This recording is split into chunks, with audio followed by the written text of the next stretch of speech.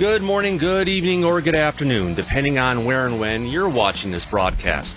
I'm Thomas Fessler, my friends, and this is Disclosure Tonight. Happy frickin' Saturday. It's that day of the week down to the hour, minute, and second, and we turn our clock back to European time to enjoy the evening with our friends from across the big pond as we come together to talk about those things that the government refuses to acknowledge, to talk about those things, yes, from science fiction, more importantly, to talk about those things we see on the X-Files many times.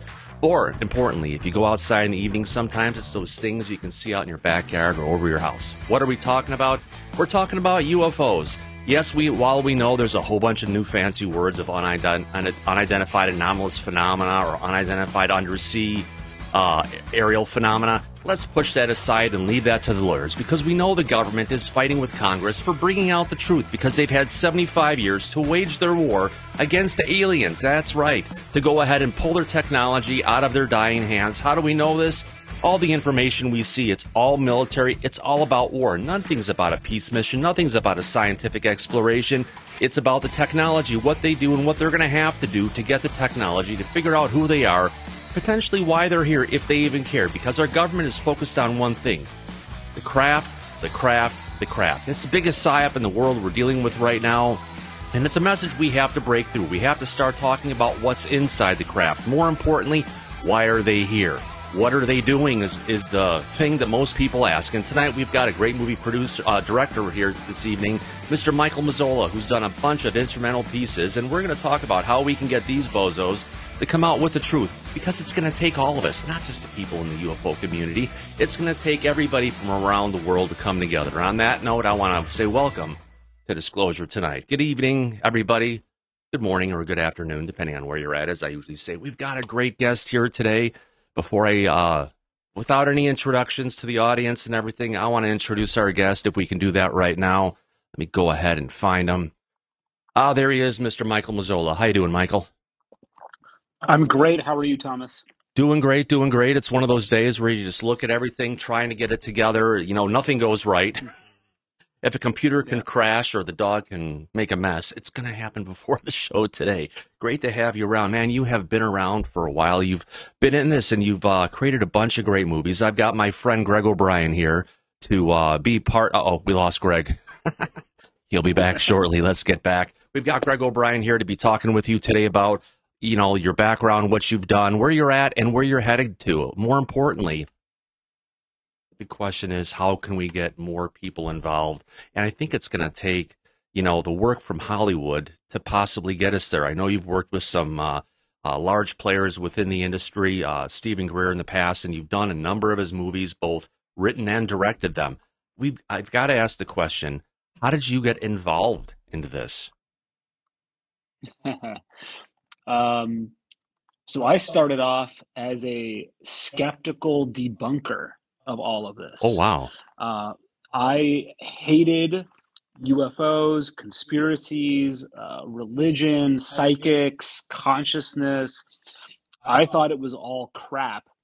And I didn't just think it was wrong. I thought it was immoral and irresponsible for people to be spreading this kind of misinformation and these lies.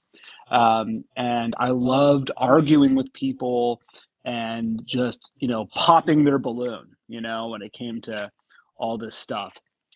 And then I would have other skeptic friends who would say, "Oh, I want to believe, but I can't." And I would turn to them and say, "Why? Why do you want to believe? I'm glad it's not real." And so then I started looking at arguments against my position, not because I suspected I was wrong, but just because I wanted to be able to defeat anybody in an argument. And the moment I looked at the arguments against my position and I really looked at the evidence, I realized that I had just been arguing against straw men, right? And my position collapsed. And it was very painful. And I had to ask myself, well, why is it that I wasn't just a non-believer, but I was so opposed to this being real? And the answer that came to me was, well, if this stuff is real, you have to take responsibility for it, right? If there's a global UFO cover up, you got to speak out. You've got to do something about it. You have to become one of those crazy people, Right. right? You know, if if we're living in a universe in which our thoughts, you know, influence or create reality, we have to take responsibility for our own Right. thinking, our own vibration, our own happiness. And so I realized that it was never a debate about evidence. It was really about um, it really about how we participate in the world. And you know, if you really if you find yourself on our side of these issues, um, you can't just be passive about it. You've got to take a lot of responsibility. And so I actually have a lot of empathy for the people who we're arguing against, because I think we're asking a lot of them, and I think we have to keep that in mind. So, since the only thing I know how to do is make documentaries, that's what I set out to do. And I was a big fan of Stephen Greer's. I would just watch his stuff on YouTube. I donated to Yeah. Sirius, um, but I didn't have any real relationship or connection there.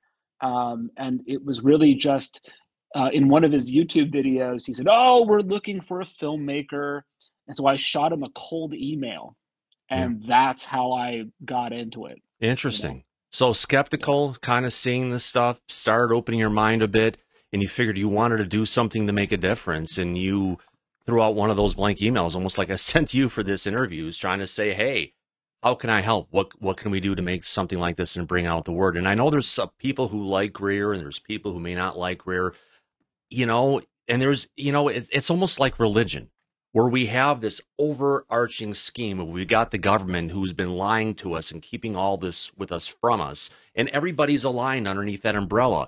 But we have these little factions of people based on little bits of stuff that just fragments everybody, at least coming from our side. And if you look at it clearly, if we point our, now not at you, point our finger at the government, there's something that connects us all that could potentially help us get the word out. But it's also the base of the information. If we can help go against that misinformation, disinformation machine that they've been putting out there, trying to take anybody who says anything about it, tell them you're crazy, tell them you're a kook, that you need to be wearing tinfoil hats, that we could find those alignments and try and, bring out a concise message from all of us to try and get everybody involved. yeah. I mean, you're right, and it's hard. I often say that, like, ufology is a lot like high school, except when the mean girls start a rumor about you, it's that you're a CIA officer, right? Yep. Um, and so it's everyone, when they first get into this, we all have the same idea, which is, oh, we should unify the field. We're all fundamentally on the same side, and then we'll be more powerful together. And then, at least I quickly realized how difficult or impossible that is. Um, and there's just so much infighting, so many competing narratives. So, we spend the first half of the day, fighting the government, and then the second half of the day fighting our own people, Right. and it's probably not super productive. And I'm probably guilty to some extent, definitely guilty to some extent of playing into those tensions, Yeah. and that infighting. But it's a reality of this field, especially when you're dealing with like the most important things happening on the planet. You're dealing with, the fate of humanity, and so, um, if someone deviates from your narrative just a little bit, it's not just a difference of opinion. It's you're putting the whole planet at risk. So, like, the stakes are so high, and then you throw egos into it, Yeah. and It's just total madness. Yeah. I mean, there on one point you have an audience who's saying they're all rainbows and unicorns. They're here, it's Right. peaceful and everything. You've got other people who I've talked with who have talked about getting abducted several times, and these are like higher level people within the overall movement, if you want to call it, who have been pinned down and had like a knitting needle type device put around their eye, back through the back of their skull, into their brain to put something there. And it's just like you look at some of this stuff, what some people are going through, but you know, you have to look at it also from the aspect, look what we do to every other single animal on this planet. And if truly these are a higher level of intelligence and beings and where they are, they're looking at us saying, well, they're doing this to all that. Why is it not okay for them to do it to us? Because we always take the point of saying, we're the most advanced on the planet. It's all here for us. We can do anything. We're better than everything. When something better comes along, that whole argument kind of falls apart, doesn't it?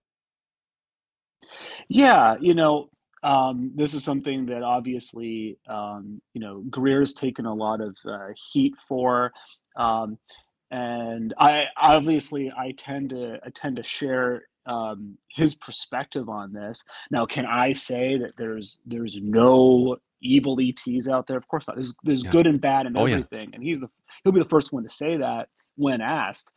Um, but if first of all, if they wanted to annihilate us in an Independence Day kind of scenario, they could have done it in a nanosecond with the technology they have.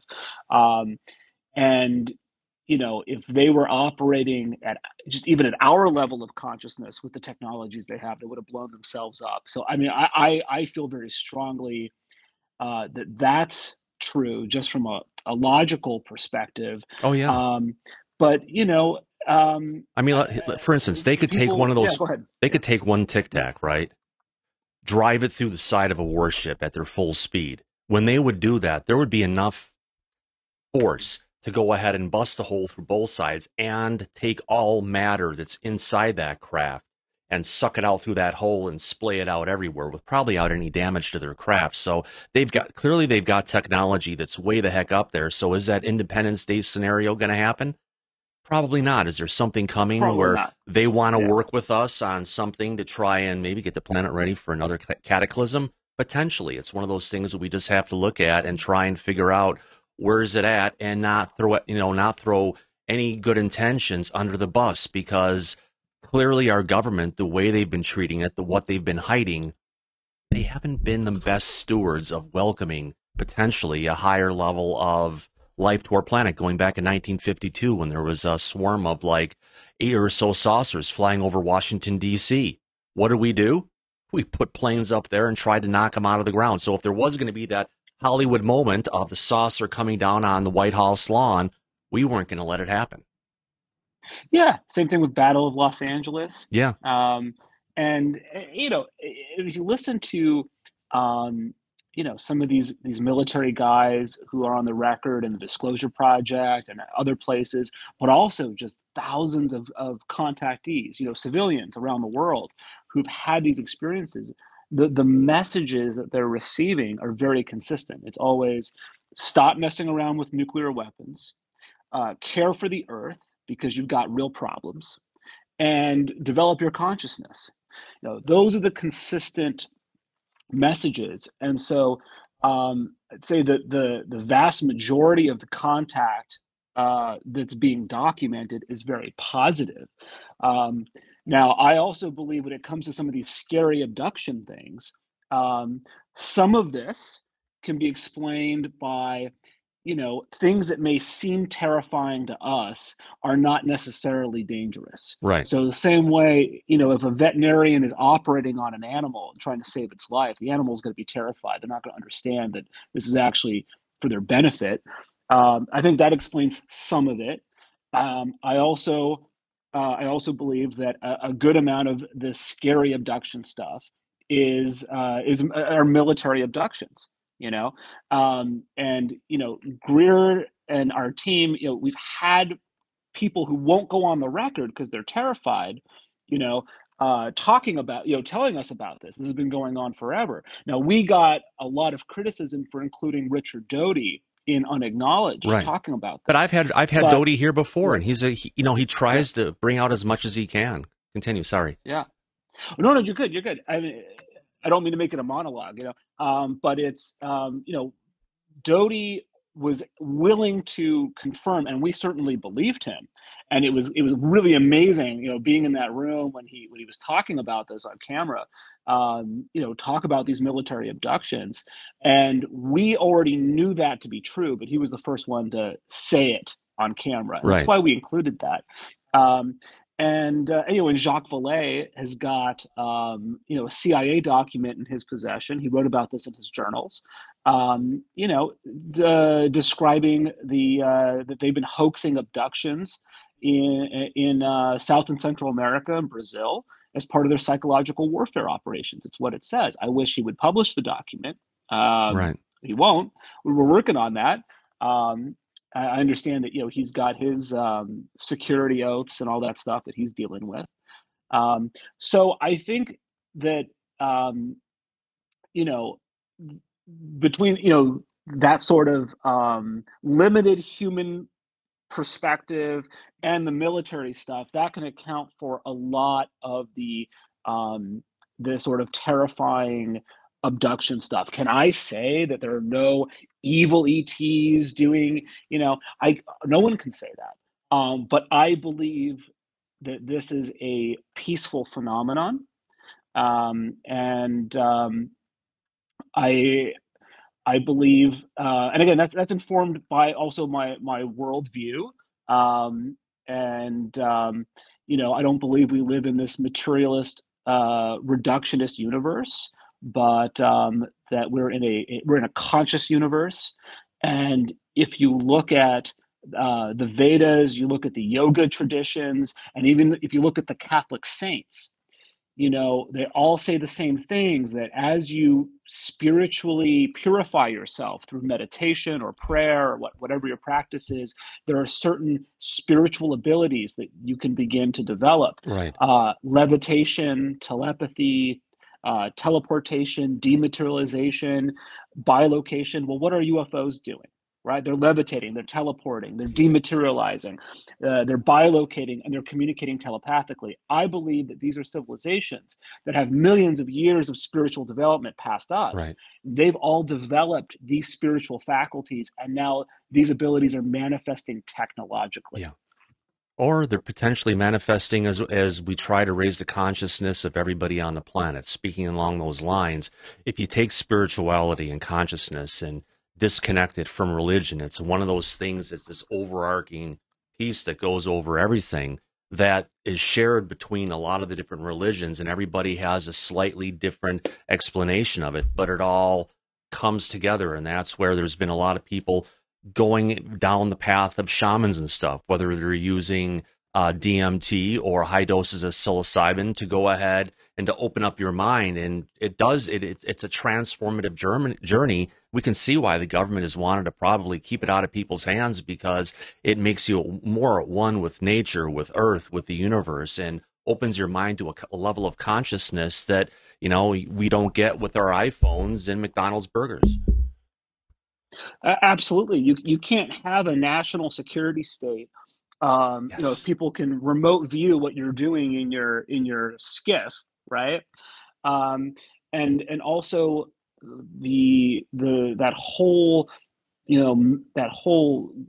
global war machine, the military industrial complex, the whole global macroeconomic system. It's all fed by this fundamental story of our separation from each other. And so if we transcend that, it's a threat. It's a fundamental threat to that system.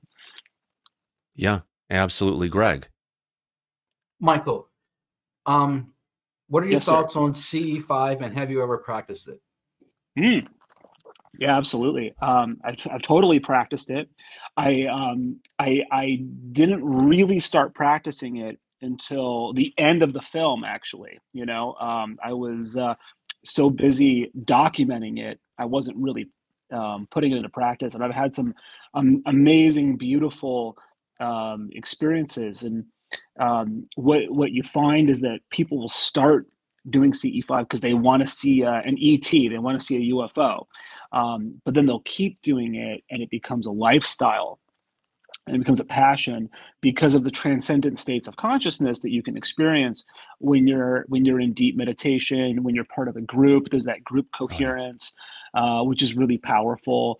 And then I haven't personally experienced this, but all of my friends have. Is, with certain encounters, when you've got a craft there, they feel this overwhelming sense of unconditional love. It's almost a religious experience, and Sort of like death. Yeah, like, pardon, like death. Sort of like death, because isn't that what you experience towards death? You feel this overwhelming feeling of love, and then it's part of religious feeling. That's kind of weird. I just thought of that. Sorry to interrupt. Yeah, no. I mean, that's an interesting comparison. But yeah, I mean, it's and I think that's also kind of how you can tell the difference between, is it one of theirs or is it one of ours? Well, if you're feeling this, because we hear this from the contactees over and over and over again. They'd say it's like the craft itself was conscious and alive. They're just sort of intuitively or telepathically feeling this connection. But here's the thing. Yeah. It's the biggest psyop we've got. It's the focus on the craft. The craft is there. It's the things that are inside the craft that we need to peel away that outer shell and understand what's really there and what are they kind of connecting with. But the focus on UFOs, UFOs, and UFOs is out there. It's not them. It's beyond them to a big degree. Oh, you're absolutely right. Like when I first got into this field, I jumped right into the deep end with, CE5 and all this stuff, and I'd meet guys, no offense to MUFON, it's a great organization, but I'd meet guys who, they've been in this field for 40 years or something, and they can't get past, there's an object in the sky, right? And I'm like, yeah, but we, like, what else, like what's in there? What's our relationship to these beings? And so I think that's what's way more interesting. I totally agree with you. We've got to get past, there's a machine in the sky. Yeah, we know. Like we know. We're way past that. Yeah. We want to know who's flying them, right? Yeah, absolutely. That's what I want to know. The most important thing I want to know is, what are they doing here? And more importantly, why are they here? Those are the two biggest things. And if I go and I talk to my neighbors, I've got someone who just moved in recently, a nice Korean gentleman, came into the neighborhood, and he's there with his sons. And as he was doing some work one evening, I let him know, I said, hey, some evenings when you're out here, make sure you keep an eye on this particular corridor out here, because when you're going through this, there's sometimes we're going to see these orange orbs that are kind of going through the sky. They're about 300 feet in the air, completely silent, totally brilliant, probably about 7-8 feet in size, maybe a bit bigger, depending on the size of it. But we get them on a regular basis, and if you see one, frickin' let me know.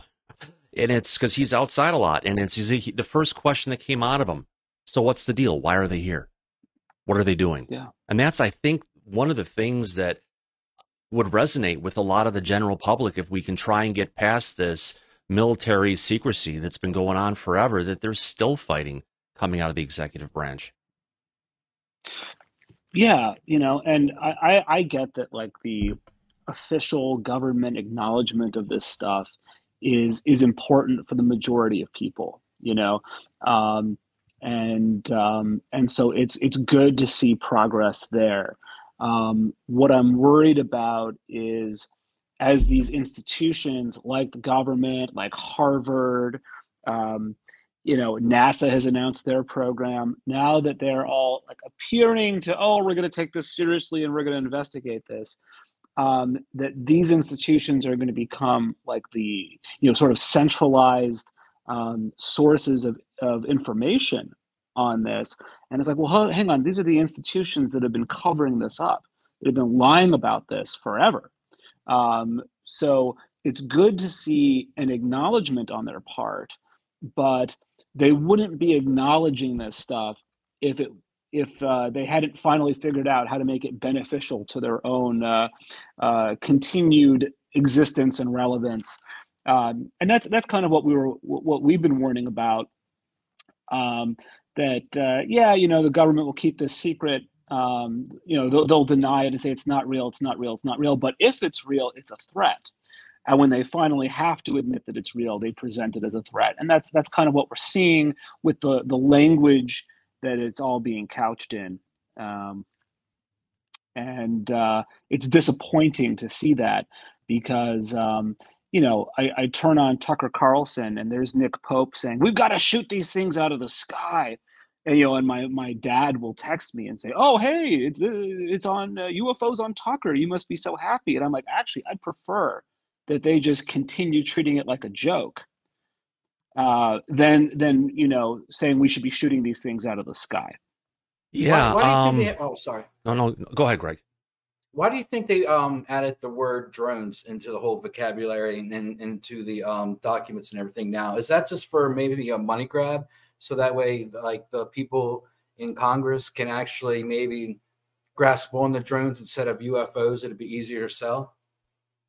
That's a really good question. That might be the case. I don't know. I'd have to think about that. I actually haven't thought about that, but that's a good question. Drones, right? Though it's like drones shouldn't be in a UFO report because drones. Yeah. It's in the word. They're identified. Yeah. They're drones. So why even put that in there?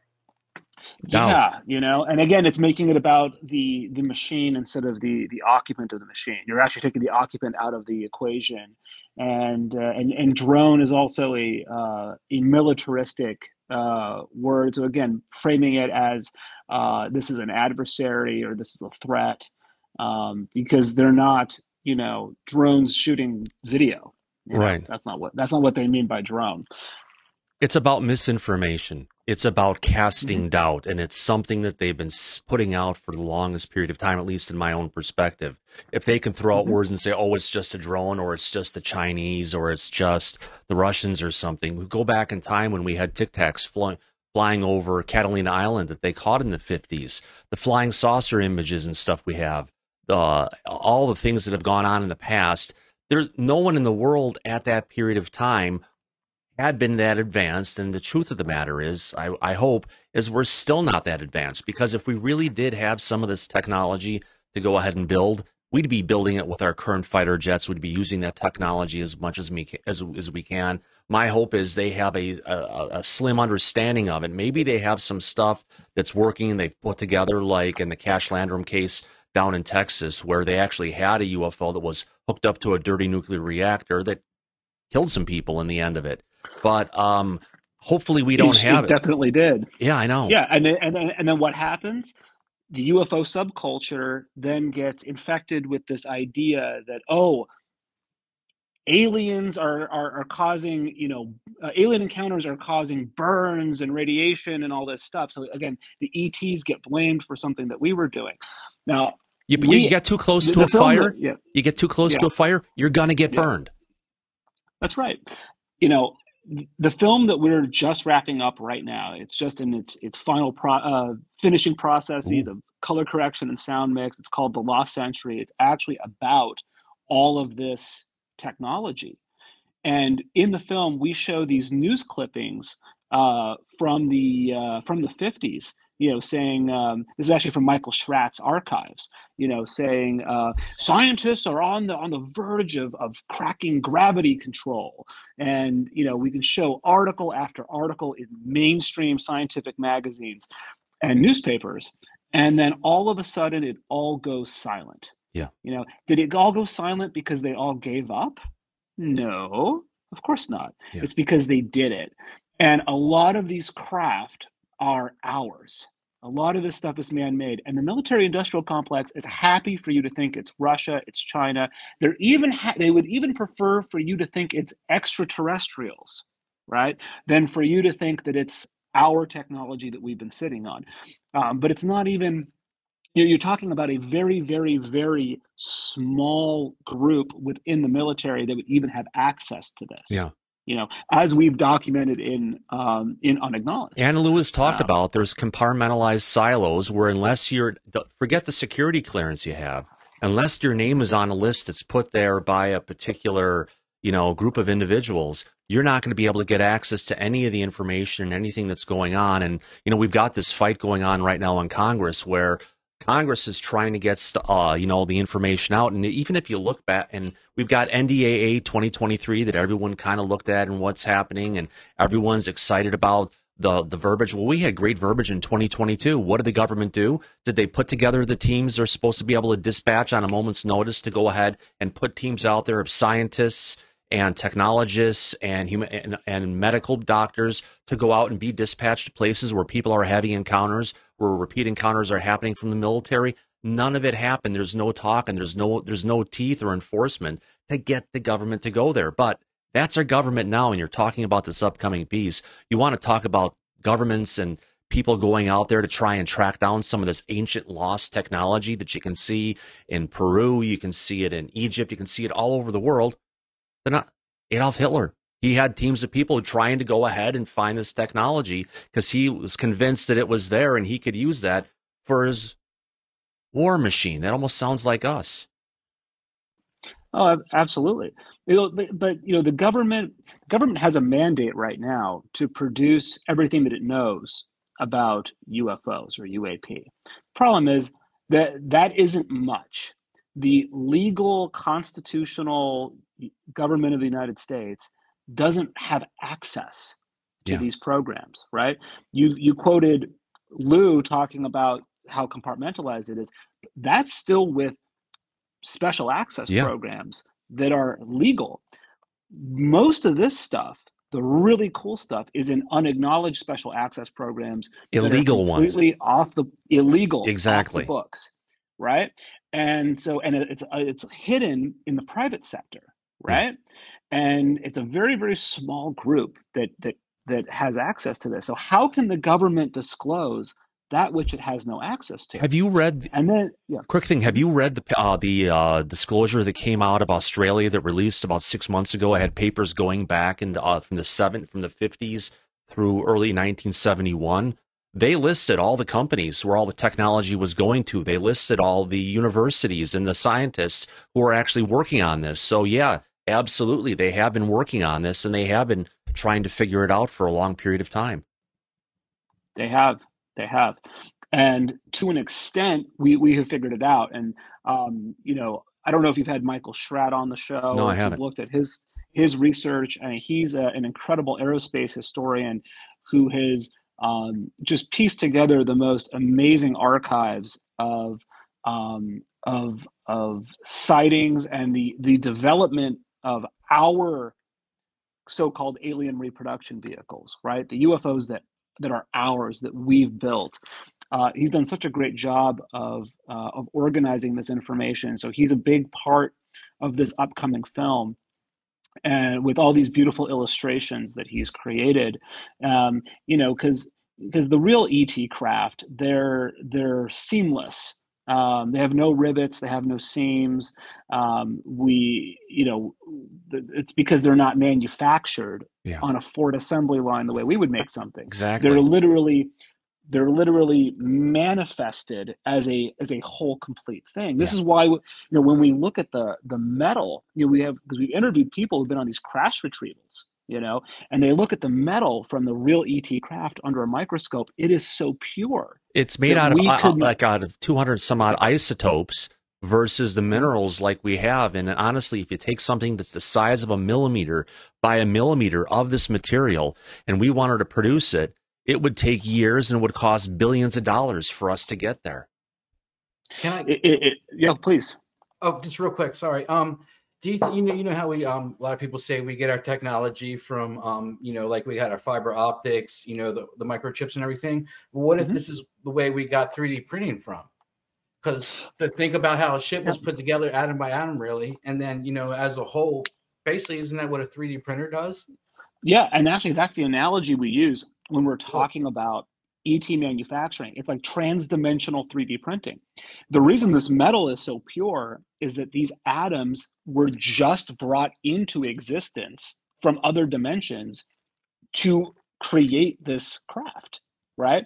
So that's how ETs make stuff. So when you see craft that have, rivets and seams and wires and what looks like off the shelf electrical equipment hanging off of it, and, that's something that's man-made, Yeah. that's clearly something that's man-made. If it has dials, it has controls, it has an input piece where you're actually doing it, or if you have to put on a helmet to get there and control it, that's humanity. From their stuff, it's almost like consciousness, really. Exactly. And their consciousness is totally integrated into the craft itself and how it maneuvers. So it's I think that a great deal of the sightings that we have are actually our own things, and now we have this, in my opinion, this troubling narrative shift where they've gone from denying it to saying, "Oh, gee, we better look into this because this could be a threat, and this is China's tech." But it's really ours. And we got so much pushback and so much heat for the cosmic hoax, which was like a free video we put out in 2021 when we were warning, like, hey, look at the language. They're going to do a false flag. Yeah. Now, false flag, do I think they're going to do a fake alien invasion like Independence Day? Hell no. Yeah. All they have to do is blow up one boat and have a press conference and blame it on ETs. And that's it. Yeah. But that's it. Yeah. You got to remember, the military classifies everything as a threat.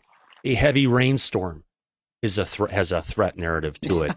A flock of seagulls has a smaller threat narrative than a flock of Canadian geese that you have to avoid. So everything the military is going and trying to look at this is identify it as a threat. Everything. What is the threat of the moon? What's the threat of a high tide? So we have to pull that back. But we're getting this loud echo of the drum coming from some of the former pilots who are out there, talking about this, trying to put in this fear into it, saying our commercial airliners and all of those and all of our planes are at risk from what's going on. Well, the truth of the matter is, have we lost one really airliner that we can actually look at and say we've lost to it? How many lives have been lost towards this?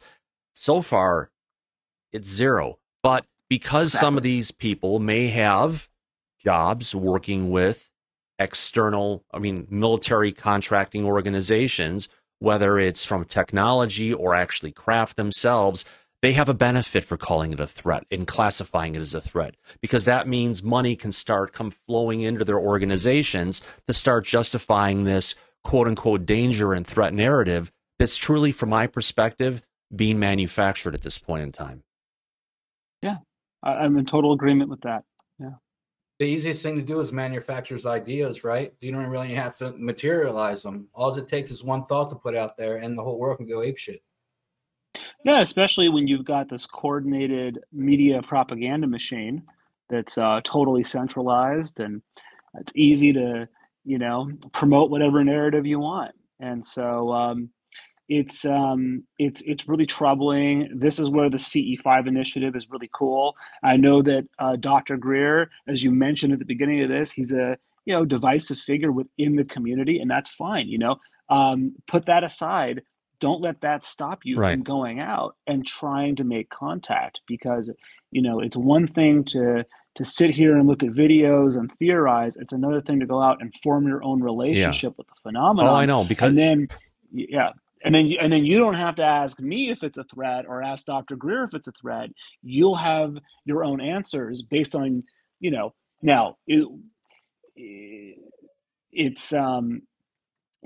interacting with one aspect of the phenomenon. That's like always the counter argument, right, to what I just said. But it's still like, it's the difference between reading about sex or actually having it.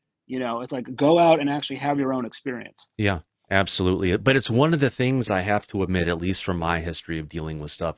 I'm an advanced meditation person. I was actually abducted back when I was 5, between the ages of 5 and 8, starting in 1973 in the Chicago suburbs. And it changed my life and probably changed who I am. And it's the main reason that I'm here in this particular situation. And we just have to look at the different possibilities of what happened, why is it here, why are we in this particular place, and also understand that if it happens, for me at least, if you reach out and you make a connection, it's something that doesn't go away. it's a lasting connection. It's almost like a bond or a consciousness. It's like opening a door that she can never close. And some of the meditation pieces that I've done in the past, some in the last time where I was taking a chakra crown based meditation, mixing it with samadhi, and broadcasting out really simple, one word at a time. Come here now. But with each one of those, broadcasting out a memory with an emotion with a single word. Do it 3 times. Put your hand down when you're touching the ground. For me, it was strategic. I put it down over the water system. There was an access pipe that came up. So if I'm going to broadcast out where it is, use water. It's a great amplifier of our consciousness for whatever reason. And you know, when you do things and you get an answer, like you're saying, it's sometimes better to be in that group scenario. I won't do it alone again. Based on some of the stuff that I got back and what you dealt with, it was kind of like I was trying to get a light show, but what I got was a heavily consciousness connection and all this information in 3D and visuals, like I'm actually there experiencing it, just pouring into my mind all of a sudden, suddenly, and then words that want to come out of your mouth that aren't from you and you don't really remember because they're coming out, but you just let the stuff flow. So there's a lot of weight to this stuff, and it's so much beyond that little box of humanity we all understand. That's so cool what you just described, and yeah, you're absolutely right. And you know, even dealing with skeptics, I was doing an interview a week ago with someone who just doesn't even believe that UFOs are real. I mean, we're like at step one, you know, and we got into all the consciousness stuff, and basically the takeaway was, you know, if you've got someone who's been in ufology for 40 years and they can recite every case and, you know, but they have no meditation practice, they have no sense of connectedness to the world, to the cosmos, to the phenomenon, versus someone who thinks it's all BS, but starts meditating and fills their heart with love and is putting out that vibration, that second person wins. Yeah. They, you know, because the first person missed the whole point. Right. You know, and so part of it is, you know, is our worldview, right? Yeah. And we talked about the worldview of the national security state. They can only reach one conclusion about the phenomenon. I have to say really quick, thank you for calling us the national security state, or it's the national security states of America, because that's exactly what we live in, and the laws that were passed in 47. So many people are just oblivious to it. Thank you so much for using that terminology, because it's so powerful, but it's so true. It's what it is. It's what it is. You know, it's, you know, people love to like throw the word fascism around. You know, anything I don't like or any person I don't like is a fascist. Well, fascism has a very specific definition. And when you look at what that definition is, it's kind of depressing, because you realize that we're living in a totally fascist country, to the point where, you know, asking an American what is fascism, it's like asking a fish what is water. Half the people are going to point at Trump and half the people are going to point at Biden, rather than pointing at the institution that's there that allows it to happen. Yeah, it's the whole system, right? And so everyone hyperventilating about Trump being a fascist. I was like, yeah, you know, and you know, because it's a fascist system. All of our presidents are, and so, you know, so when someone says what's a threat to national security, when they're saying this, what they really mean is what's a threat to our corporations. Yeah, you know, what is an economic threat? What is a threat to oil, gas, and coal? You know, fossil fuel industry, the chemical industry, and increasingly the pharmaceutical industry. Have you done any research into Monsanto yet? Oh yeah. Oh yeah. We've got Lee is in our chat. He's been doing an amazing piece of Monsanto and all the different stuff they've involved in. My God, they go back all the way to the 30s with some of the stuff they were involved in. They had all these people from Bell Labs that all came together, and they were, you know, a very important piece of this whole piece. I mean, heck, they even created the initial material to ignite our nuclear bombs because nobody else could do it. Oh, I didn't know that, but I'm not surprised at all. You know, I mean, this is, you know, the military industrial complex isn't just, you know, a buzzword. You know, it's it encompasses all of these industries, and that merger with the instrumentalities of the state, the military and our legislative power and our regulatory power, that is the military industrial complex. That is fascism. I mean, that's what it is. That's the definition. The definition of fascism is using the instrumentalities of the state to support the interests of the corporations. You know, that's what we're living in. So what happens when that system encounters this technology, right? Encounters the crash from Roswell. Well, they say, let's get it for us, and we're going to keep it secret, and it's going to be, you know, and so what's the result? The result is we are living in a total construct. We're not supposed to have roads and cars and power lines and you know, and all this crap. It's garbage. This all should have been gone 100 years ago. We're living in a Truman Show is the analogy that we use in this upcoming film, and it's the perfect analogy.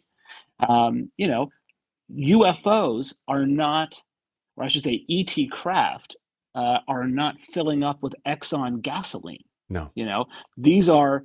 Go for it, Greg. Okay, what can get us out of this Truman Show? Since everything's so divided, I mean, we can't even agree on the word fascist, right? I mean, we look at everything. Unfortunately, people look at 53 people look at one UFO video, and you get 53 different kinds of opinions, and this will not do so. I mean, how can we stop it? I mean, the wheels on the bus go round and round, but there's no end in sight. Yeah. So I used to believe like, oh, we have to evangelize. We have to get the word out. You know, I got to, you know, make unacknowledged and show it to as many people as possible. And we're gonna wake people up. And you know, and I don't believe that's the right tactic anymore. I really think it's about it's such a cliche. You know, be the change you want to see in the world, but there's real metaphysical power in that. When you realize that each of us are manifesting the world around us. So rather than feeling despair when you look at this UFO cover-up and feeling helpless, realize that since it's within your awareness, it's within your experience, there is something within you that has contributed to the manifestation of the situation that we're living in. So take personal responsibility. It's not blame, right? It's actually the most empowering thing you can do. It's the opposite of helplessness, right? It's saying, wow, this is all a projection of something within me that needs to be healed. And so that first step is to take that responsibility. It's so powerful. Right? Saying, I alone have the power to neutralize this. And then cultivate a meditation practice or a spiritual practice. I'm a big fan of Ho'oponopono, which is a Hawaiian practice of healing and self-forgiveness, where you you look at the things in the world around you that cause pain or shame or anything that's unwanted, and you feel those feelings within you, and then you repeat a mantra, which is, I'm sorry, please forgive me, thank you, I love you. And you're basically asking the divine, or whatever you want to call it, to cleanse whatever it was within your subconscious mind that contributed to the manifestation of this. And you'll see miracles happen in your life as you do this. I think that's the most empowering way to relate to not just the UFO cover-up, but any suffering in the world. Yeah, we've got a super chat coming in from Angel Wings, just kind of resonating with what you're saying. And she says, basically everything has been a lie. I keep my mind open to anything at this point. And that's where a lot of people need to open up their mind to it, kind of. And just, maybe that's the biggest key we need to bring across is, the government has been lying to us. They have been covering up. And if we can get them to start seeing that in a factual way, that disinformation and misinformation is going to start to melt away, because people are going to be realizing they haven't been hearing the truth. They haven't been delivered the facts. Absolutely. But it's so it's so easy when you have your red pill moment, right? Whatever it is, whether it's the UFOs being in the news. For a lot of people, it was Jeffrey Epstein. People's heads exploded, right, when that happened, and then it's easy to kind of spiral from there, and end up in a place of despair, or you end up in QAnon chat rooms. A lot of my friends ended up there, because you lose.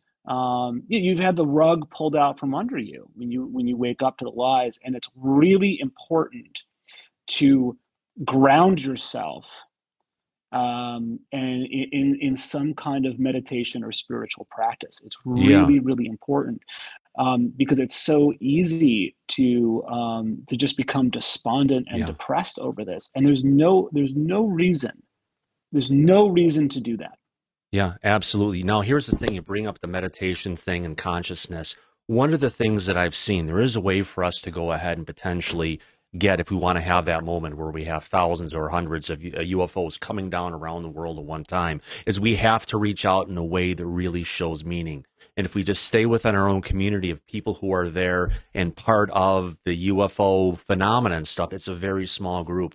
There are YouTube channels out there and large organizations that organize worldwide meditation sessions, and being able to call out and reach out, and we can work with Awaken the World Film or other ones where they organize these events and get them to use the skills and that they have to welcome, to ask, to have them bring down and show themselves. And if we can get it to go around the planet as it's rotating and get this message as it's hitting different time zones to happen, maybe we can, as a group, as a group consciousness, be able to convince all these things we have around us that the time is ready.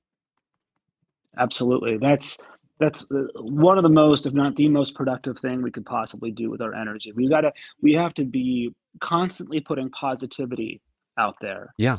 And empowering one another, because just screaming about the injustice of it all, and it is incredibly unjust. And we're talking about technologies that would have gotten rid of poverty and hunger 100 years ago. Yeah. Right? How many millions of people, I should know because it's in the film, but I don't remember, how many millions of people die every year because of air pollution? All of this is totally avoidable. We should all be living like immortal billionaires. Right. We could have had it 100 years ago. So, it's so tempting and natural to just want to go to that place of rage, but it doesn't accomplish anything. The hardest thing we've got is when you connect with the phenomenon in cases like I've had, in cases that have gone on, what's been talked about in the aerial schools, they show you things. And it's not just like seeing a picture. You're actually there, and it's around you, and it's as real as day as it ever could be.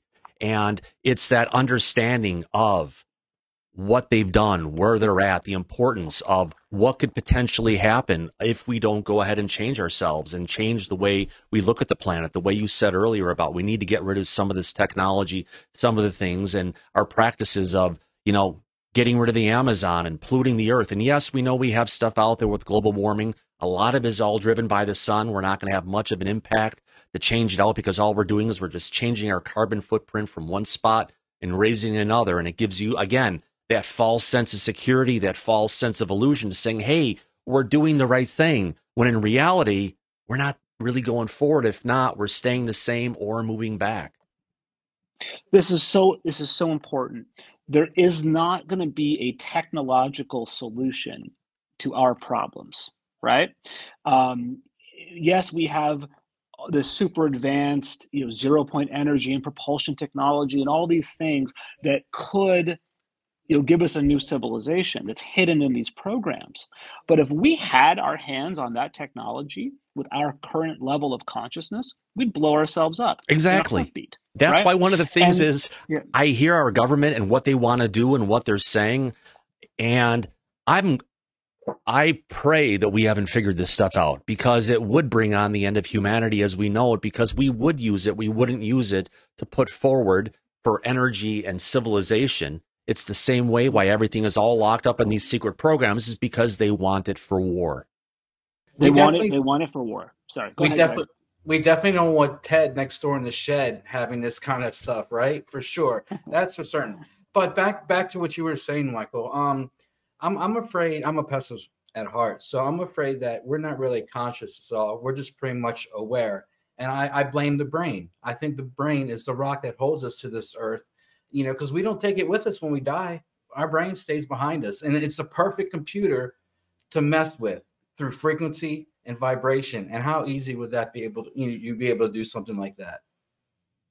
Oh yeah, I mean, you know, everyone talks about like the energy and propulsion technology, but there's all kinds of other, you know, horrors that have been developed in these programs, you know, mind control stuff, and also there's fascinating medical stuff, you know, that would, you know, the ability to regrow limbs. I mean, just there's so much that's been kept from us. But I wanted to just go back to something Thomas said and just touch on it with the climate change stuff. We just interviewed a guy named Charles Eisenstein, who I'm a huge fan of. It was a great honor to get to interview him, and I recommend his book to everybody. It's called Climate: A New Story. And you know, he talks about in this book that like it doesn't matter who's right and who's wrong in the climate change debate, because both sides are operating on assumptions that have already doomed us to a dystopian future. And those assumptions are that we're separate from each other, we're separate from the earth, that the earth is just a dead rock instead of a conscious being. And he goes to the root of the problem, you know, that this isn't just about how much carbon dioxide is in the air. You know, we've had higher levels of CO2 in the past without having a climate problem. But at those times in the past, the Earth's organs were intact. The forests, the rivers, the organs that would allow the Earth to deal with those higher levels of CO2. So we're dealing, he likens it to like, we have someone dying from flesh-eating virus, and the doctors are standing around debating whether or not they have a fever. Yeah. Right? And the fundamental problem is this global economic system that is feeding our consumption, this hole within us that we're trying to fill with crap that we don't need. And so it's such a beautiful and profound and mind-expanding book. And I had to do a lot of research on climate for this film because we do talk a little bit about it. And this book was just absolutely blew my mind. So I wanted to recommend that before I've got to sadly jump off. Yeah, what's the name of the book again? Climate: A New Story by Charles Eisenstein. Let me write this down here. Oh yeah, I think you'd really dig it. Absolutely. Man, you are an amazing individual. I'm surprised that you haven't been talking on more places because your knowledge, you're like, I'm not sure what the heck we're going to talk about. But, you know, we've talked about some of the stuff, but the knowledge you have, where you came from of being someone who was, you know, completely doubting everything to getting into it, opening your mind to it, and now trying to help bring forward humanity is an amazing piece. You're doing a phenomenal, if you want to call it, dedication to humanity to try and bring the message out. And I thank you for that. Oh, thank you. Thank you for the kind words. Thank you for having me. Yeah, I mean, I'm not really comfortable doing interviews usually. Yeah. But I'm trying to put myself out there a little bit more. Yeah. And get over the stage fright. Oh, so, yeah. I appreciate you welcoming me, and thank you, Greg, for your questions. It was cool connecting with you. Yeah, I love it, man. I'm so grateful to both of you guys, and I've learned so much, and it's great to be a part of such great conversations. And this is what we need more of. Let's keep it going. Yeah, it's been an hour already. You've got a hard stop. I appreciate you coming out here today, Michael. Thank you so much. You're an amazing gentleman. Thanks for coming on and talking about this. Wish we could dive more into the whole stuff, talking about psilocybin and DMT and that whole consciousness part and something. Oh. Next time. Exactly. Well, I was just about to say that we can do that next time. If you would come back, I'd love to have you back again when you have time. Yeah, I'd love to. And are you in Los Angeles? No, I'm in the Seattle area. You're in the Seattle area. Yeah. Let's connect offline. See if I could get you to the premiere of this next doc. We haven't locked the date yet. It should be sometime That'd be cool. in the summer. Yeah, my immune system was screwed up as a child from my adventures up in the sky. And they thought I had leukemia. They thought I had non-Hodgkin's lymphoma. Then they always came back and they say, "You're abnormal but inconclusive. We can't figure out what you had." When the whole virus thing went around 3 years ago, I was one of the first people to get it. And my immune system, that particular part of it, smashed up with, what was it? Lymphocytic post-COVID vasculitis. So I've been on anti-immune drugs, what they give to people who have leukemia, non-Hodgkin's lymphoma, for the last 3 years, because otherwise my body's going to kill myself. It's trying to self-destruct. Oh my God, I'm so sorry that you're dealing with that. Yeah, it makes you stronger, makes you see stuff differently. If I can figure out a way to get down to the premiere or something like that, yes, absolutely. I appreciate you even offering that. Mm-hmm. Yeah, well, I'll definitely be back, and let's stay in touch. Yeah, absolutely. Thank you for having me. Thank you very much, Michael. What a great guest you have been today. Thank you very much. Appreciate it. Oh, thanks. I'm glad. Good night. Cheers, guys. Yes, absolutely. Let me go ahead and just change out guest one from caller one to Greg O'Brien, who's going to pop right in. Let's now get over to studio with one guest. Greg, what do you think? I wasn't sure what to think about this. And yes, that he may not be the favorite for some people because he's involved with Greer, but you can hear where he's coming from and the message he's trying to bring out. And I think he's an amazing individual. Yeah. You said it right there. Individual. We treat people as individuals, right? Based upon everything they do and that was one of the greatest conversations, man. Thank you for inviting me along. I appreciate it. Oh yeah, absolutely. If you want to hang out for a bit, I'm going to open up, and there's a bunch of people in the audience I'm sure like to come in and talk. But before we do that, I actually get to play the music once, and there it comes. I want to thank everybody for their wonderful super chats today. Holy cow. Florence Tracy just gave in the last one. I was just being kind to the guests, trying to bring them up. The first two I didn't see. Sorry I missed it, but I did say thanks into the chat for everybody. Florence Tracy, I'm a 78-year-old and saw my first UFO and many since. I didn't. 7-inch beer. Either way. Yeah. Great conversation. It's great to see that there are people who are trying to come together. And again, the way I'm looking at this, ufology is kind of like a religion. We have to look at the common core that we all believe, which is, yes, we know there's stuff out there. Yes, we know our government is doing some nasty things, and we need to fight against the government and whatever we have to do. And if we can have that single point that we're all trying to go against, maybe we've got a chance to go ahead and take this to the next level. Yeah, you guys had an undercurrent the whole time. Also, great conversation, great questions, Thomas. By the way, yeah. Let me go ahead. Go ahead, sir. Yeah, and unfortunately, it was division, not disclosure. Yeah, those are two different D words, right? Yeah, it doesn't make sense. It's just more division. With division, there will be no disclosure. Oh, I know. And, well, I guess so, but I'm the kind of person who's seeing where we're at now. We've got to figure out ways how we can bring ourselves together. How can we get past some of this division and find more of a unity for the people who are on the side of understanding where we're at and acknowledging it versus the people who are in the middle and the other people who are the debunkers, which you may just have to write off in some degree way, because some people you're going to say as many things as you possibly can, but you're not going to be able to change anybody's mind. Well, I mean, I don't think that's right, because it needs to involve everybody. Because in order for involve everybody, even the naysayers, that means there has to be undeniable proof. Oh, absolutely. Now, if I can find the window, because I'm going to have to switch to a different version of my layouts for OBS, but I need to get your link because you're going to vanish. You want me to get out of here? What? Do you need me to get out of here and then? No, you can stay in here if you want. I'm just going to go ahead and bring that across. Give me a second. We are in guest one. We're in one guest. I've got that. Let me go ahead and see if this doesn't blow up OBS. I've never changed scenes when it was running. Let's see if we survive. If not, man, I'll see you on the other side. If not, the stream will be right back up and I reload OBS. Okay, let's cross our fingers.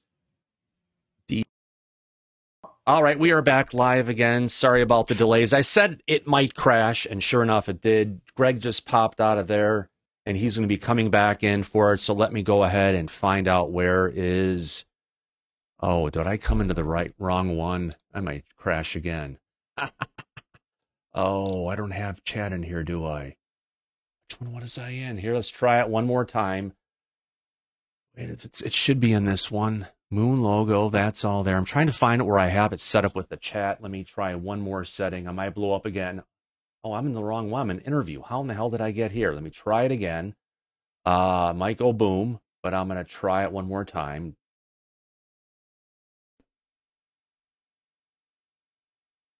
It survived. All right, we didn't crash this time, and I can get back into there. No, not there. All right, I'm back. We made it. And I've got the wrong title card. Let me go ahead and change this out really quick here. Yeah, I've got a couple different collections of layouts for the show itself that allows me to go ahead and bring in guests and everything. And if I have too many things there, it freaks out. And we're past all that at this point. Holy cow, why am I pushing so much? Okay, it's leveling off. On that note, let me go ahead and bring up the chat really quick here. Copy the URL for the people in our audience. If you guys want to join us, Tom King, another super chat coming in. Thank you very much, sir. I greatly appreciate your support and love for the channel. If I can find the stuff to bring it up on screen, I'll do it in a second. Let me go ahead and find the chat. Where's the chat? Here we go. Let's see. Viewer call in. It's like starting a second show when the show's still going. Here we go. Sent out into it. Okay, if anyone wants to jump into the conversation and have anything to say about the thing, it was a great conversation. Let me take and hide Gary. There we go. If I've got Google Chat is there, if anyone wants to pop in. Holy cow, great conversation tonight with Michael Mazzola. You know, this is at a point where we need to work with everybody about it. This is something that I've been saying about bringing the community together, bringing all of us as a unified voice against the government. We absolutely need to. It's one of those things that, oh, I need to, wait a second. The meeting is there, and I just copied the link, and I didn't even join the meeting. Hold on. Oh, God. Start an instant meeting. That's why it's not going to work.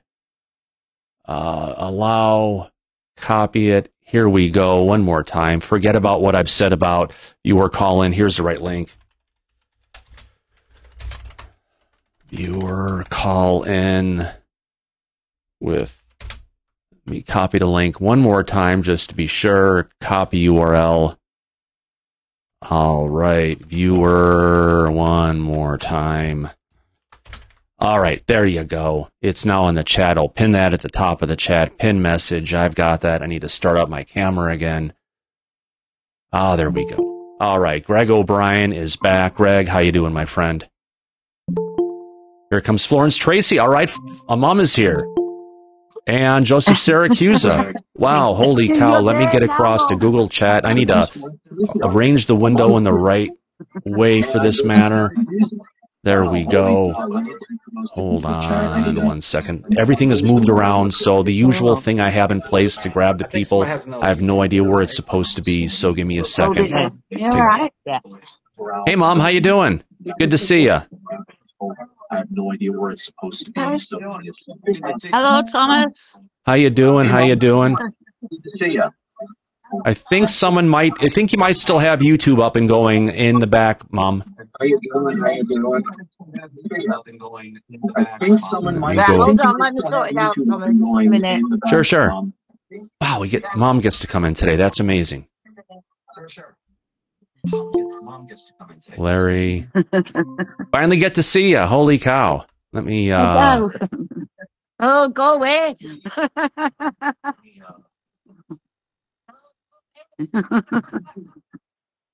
There's the whole family. No. Hey, how's it going? Adele and Mark. Mark, good to see you in the background. We got Adele and we've got Mom Florence. This is freaking great. We never get to see you. There you go. Turn that off either way you want to do, but great to have everybody here. What is going on here? What did you think of the conversation, Mom? What did you think of the conversation, Mom? Did you enjoy it, Mum? I was a bit biased because he was very green. Stephen Greenwood. I liked him at the beginning, that's Steve, and I did like him for about 2 or 3 years, and then he twigged. He was just a con man. He's a slimy con man as well. Yeah, there's a bunch of different ways to look at it, but he's and that other one, what's his name? I met. Go. Don't mince your words, mother. Yeah, no, I won't mince my words.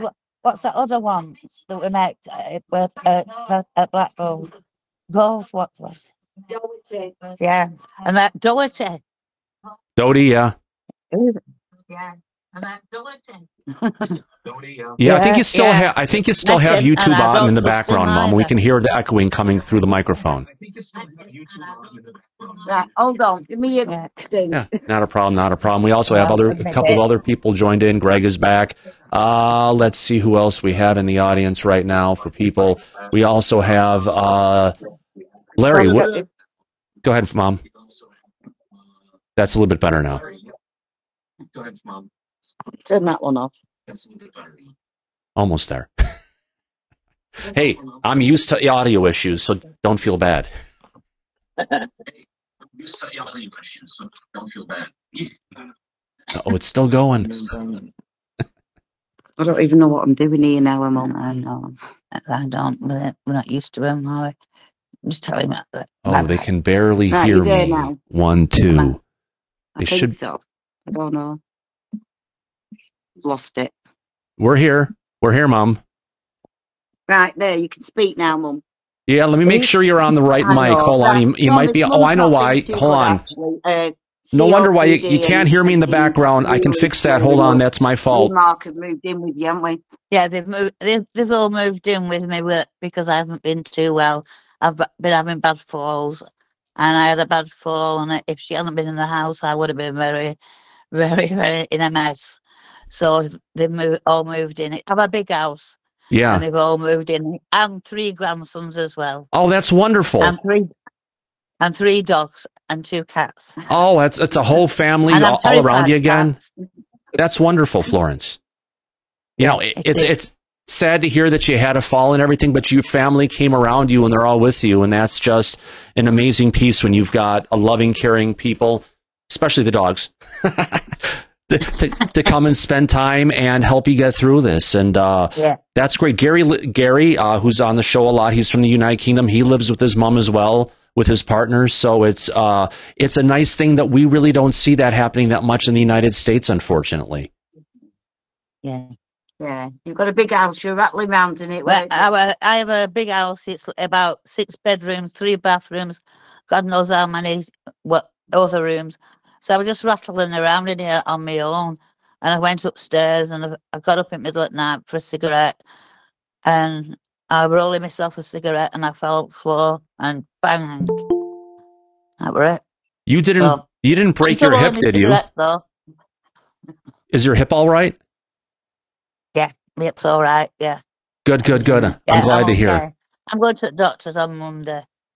Good. You know, maybe it's something with your heart. Maybe it's something with your heart where you're standing up, you're going to move around, and you know your balance goes out, or your ability to stay standing goes out. I have a lot of. I'm on about 15 tablets a day. I've got same as you. They tell me I've got leukemia, and I go backwards and forwards. No, you've not got it. No, I've got stuff that doctors think is leukemia, that they think is non-Hodgkin's lymphoma, and you know I've had multiple oncologists around the United States. Whenever they see my blood, they all freak out and say, "Mr. Fessler, we have some bad news." And it's like, "What? I've got this?" And they're like, "Yeah." It's been going since 1966. This. Wow. Yep. Aliens. But you know, it could be. I never lost my sense of humor, though. Yeah, it could be a side effect of it. It's something that has never been explored. But if you're another person who's had, yeah, I'm sure, definitely a side effect, Mother. Yeah, I'm definitely a side effect. Yeah. Yeah. Never mind. I'll let you go and talk to other people. Yeah.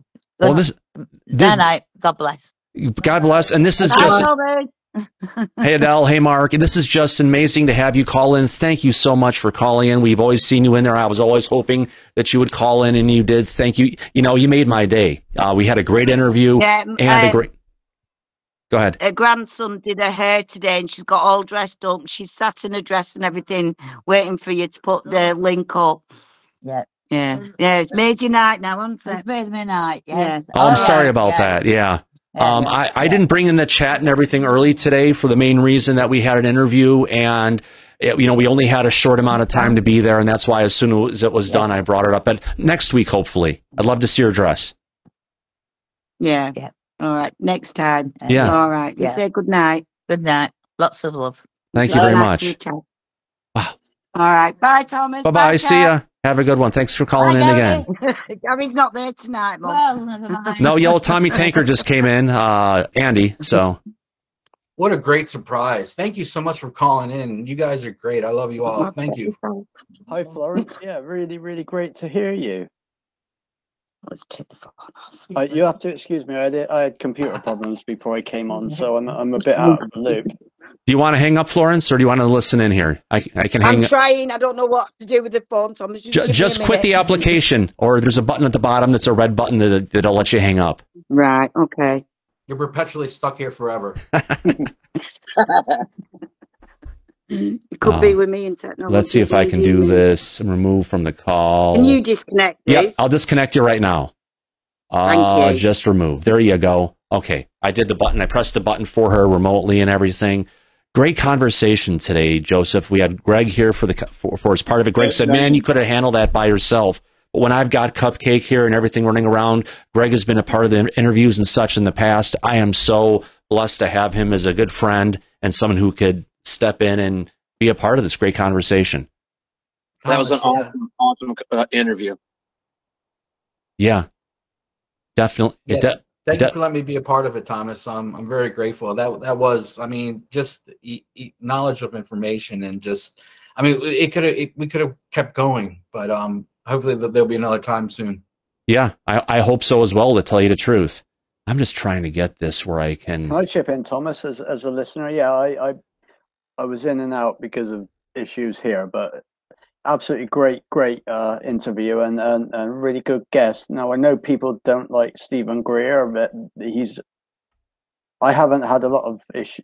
I've never come across him, to be honest, diving into all of this. Yeah, don't worry. I'm fixing the camera right now, everybody. Just bear with me right now. I'm trying to make it so when people are talking, the lips are going to be in sync, and I know how to make that happen. All right, almost there. Yeah, Stephen Greer. Yeah, I know he's a moot point in the subject. People like him. People really don't like him. Right. It's chalk and cheese. But I thought he was a really great interview. Yeah. And a great guest to come along. Right.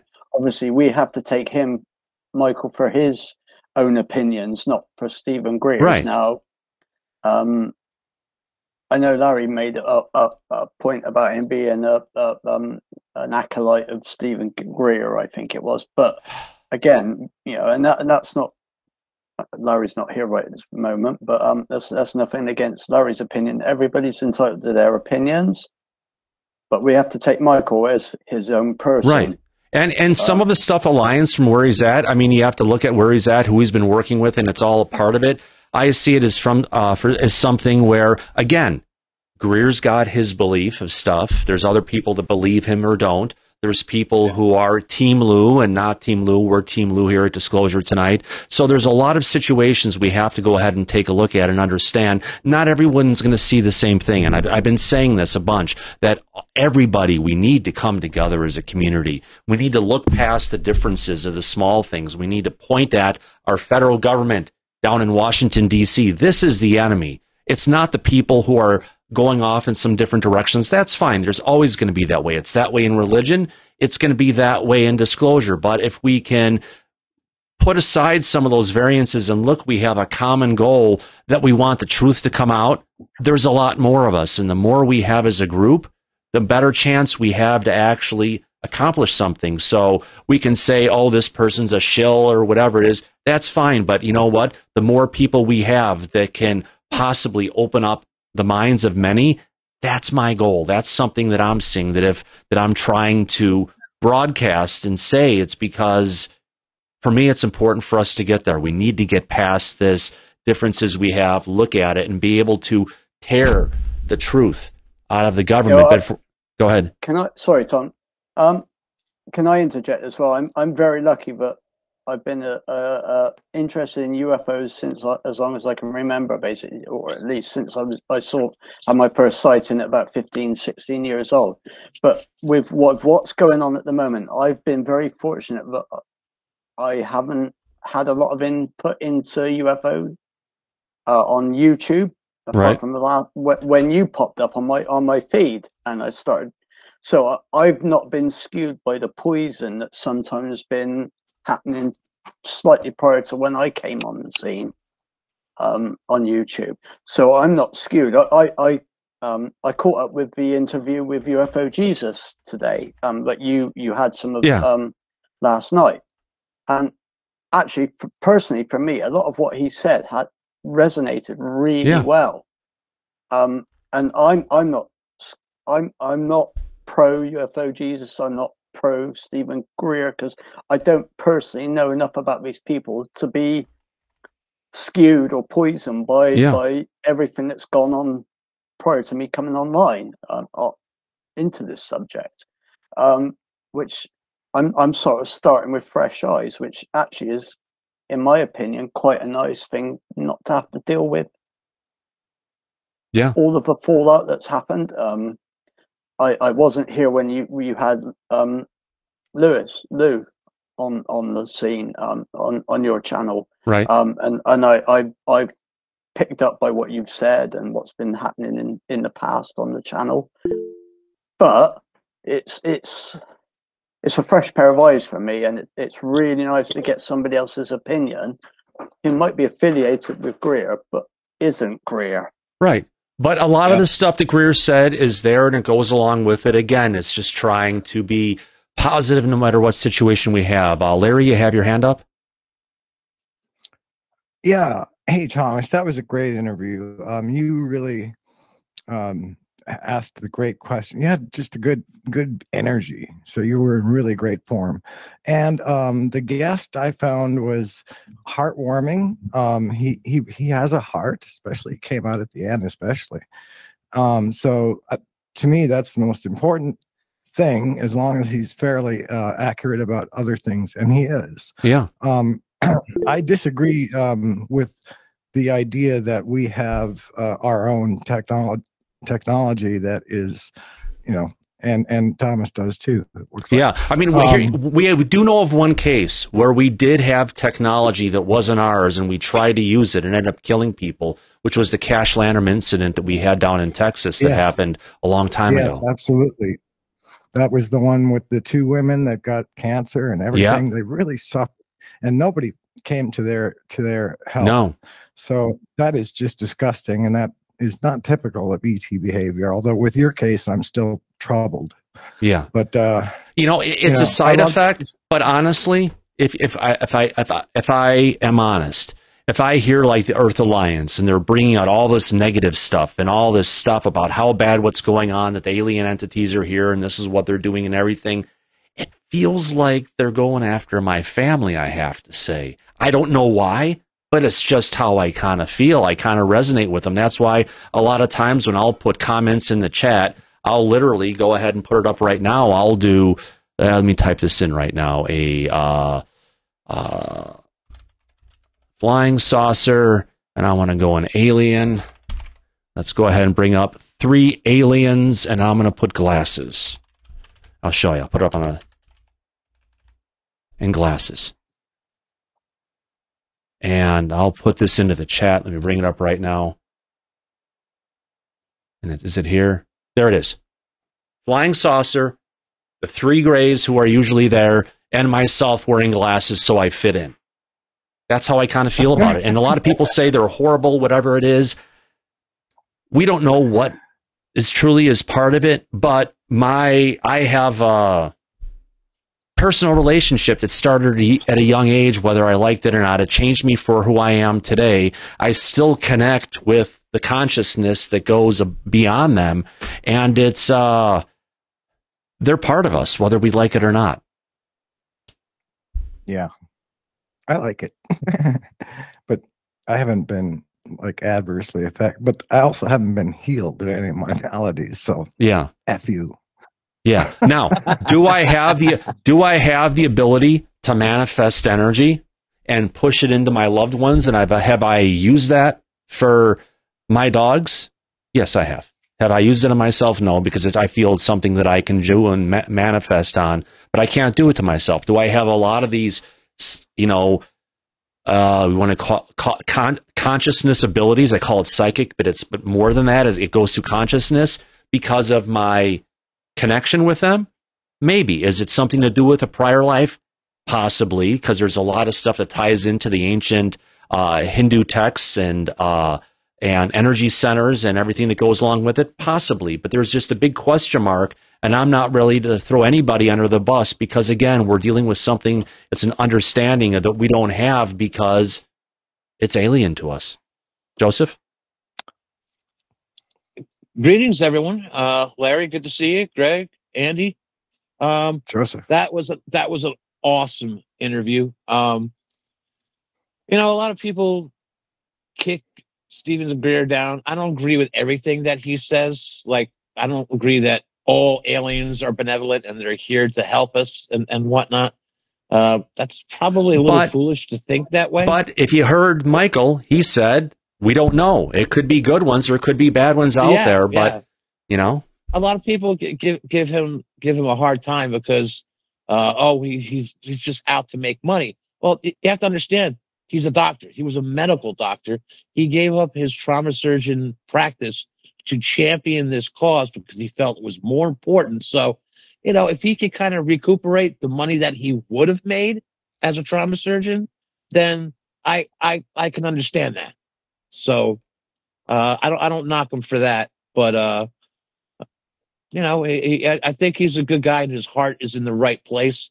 Maybe a little misguided from time to time, but I think he's Dr. Greer's an all right guy. Not to mention, he's the first guy that had Disclosure Project back in 2001. Nobody had ever done that before. That was one of the most major things I've ever seen. That's sort of kind of where I jumped on board. Right. I hear you. Great conversation of everything. And it's just a matter about where we're going to take the situation, how we're going to bring it forward, and how we can figure out a way. And I'm just looking at a way, can we set our differences aside and can we come together as a community? I think we can, but some of it is just going to have to leave some of those inflection points that flare people up and say, forget about that. Let's focus on the goal. Yeah. Yeah, absolutely. We had a great show last night with regard. What did we cover? We covered initially we were looking at we got dragged into the balloon scenario. Everyone's seen that there was another balloon that got taken down off of the Atlantic at this point this morning. Yeah, I didn't hear about that. Oh yeah. There was a second one that was taken down this morning, I believe was going across over the Atlantic. It came up from down by, it was in Central America. So they had multiple balloons that they had launched to go after us. Did they take that one down off the East Coast? Yeah. Sorry, Joseph. Did they take that one down at Minnesota? Did they take it down? Oh yeah, it was shot down this morning. It was shot down, yeah. That's not reached the news here, I don't think, in the UK. Yeah, it should be on Twitter. I'm going to go ahead and find that because I did see it this morning. Didn't the fighter jets take off from Langley? There was two, F-18s or F-22s? Which ones were they? Do you remember? No, I've got it up on the BBC, the British bullshit corporation. Sorry, but it's got about the one over the Atlantic, but the one we were talking about last night, that never even appeared on our news.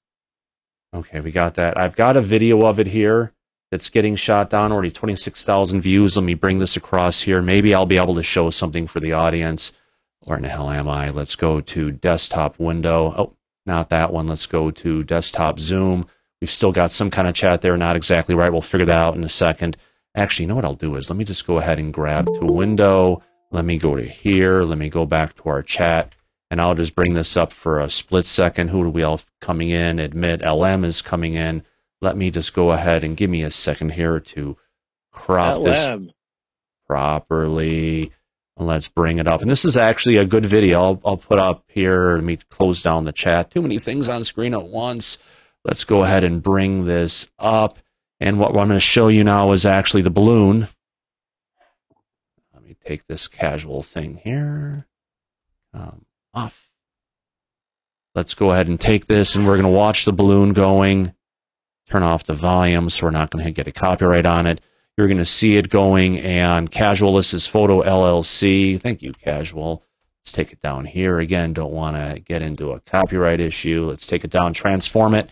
All right, let's go ahead and watch this. There's a balloon. There's it getting shot. 3, boom. Off in pieces. And there goes the array of all the sensors that were going there.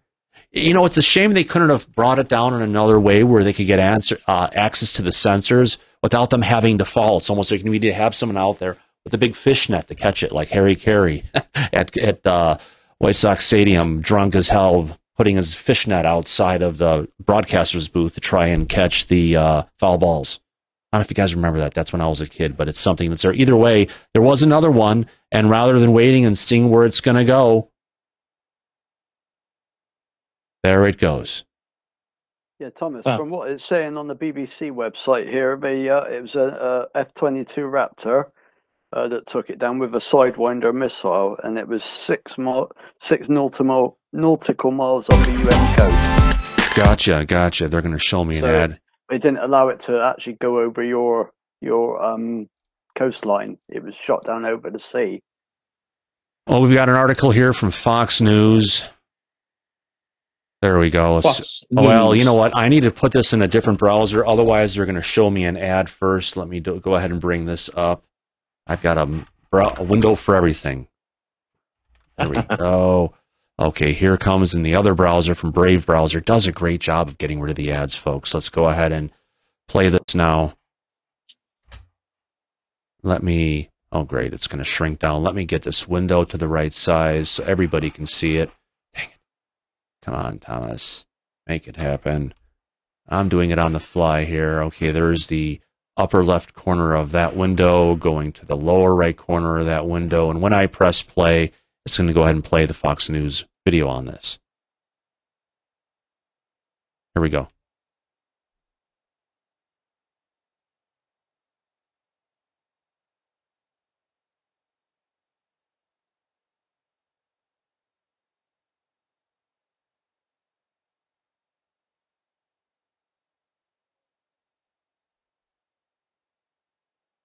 Hold on a second. Nobody can hear this. The audience can't hear it. Nobody can hear it. Let me get in the back room and add a new browser, and guess what? Unless I add in the sound there, I'm not going to hear it, and I can hear it now. If I go to the audience, let me get to OBS Composite Audio. Let me bring in Brave Browser, and let me go to Meet Audio so you guys can also hear this. Brave Browser.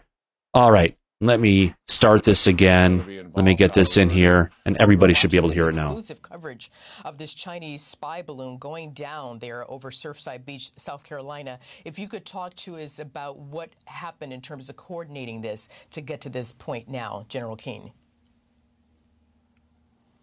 Well, we've had all of our sensors watching this, for some time, and certainly our military capability that was going to be involved got alerted.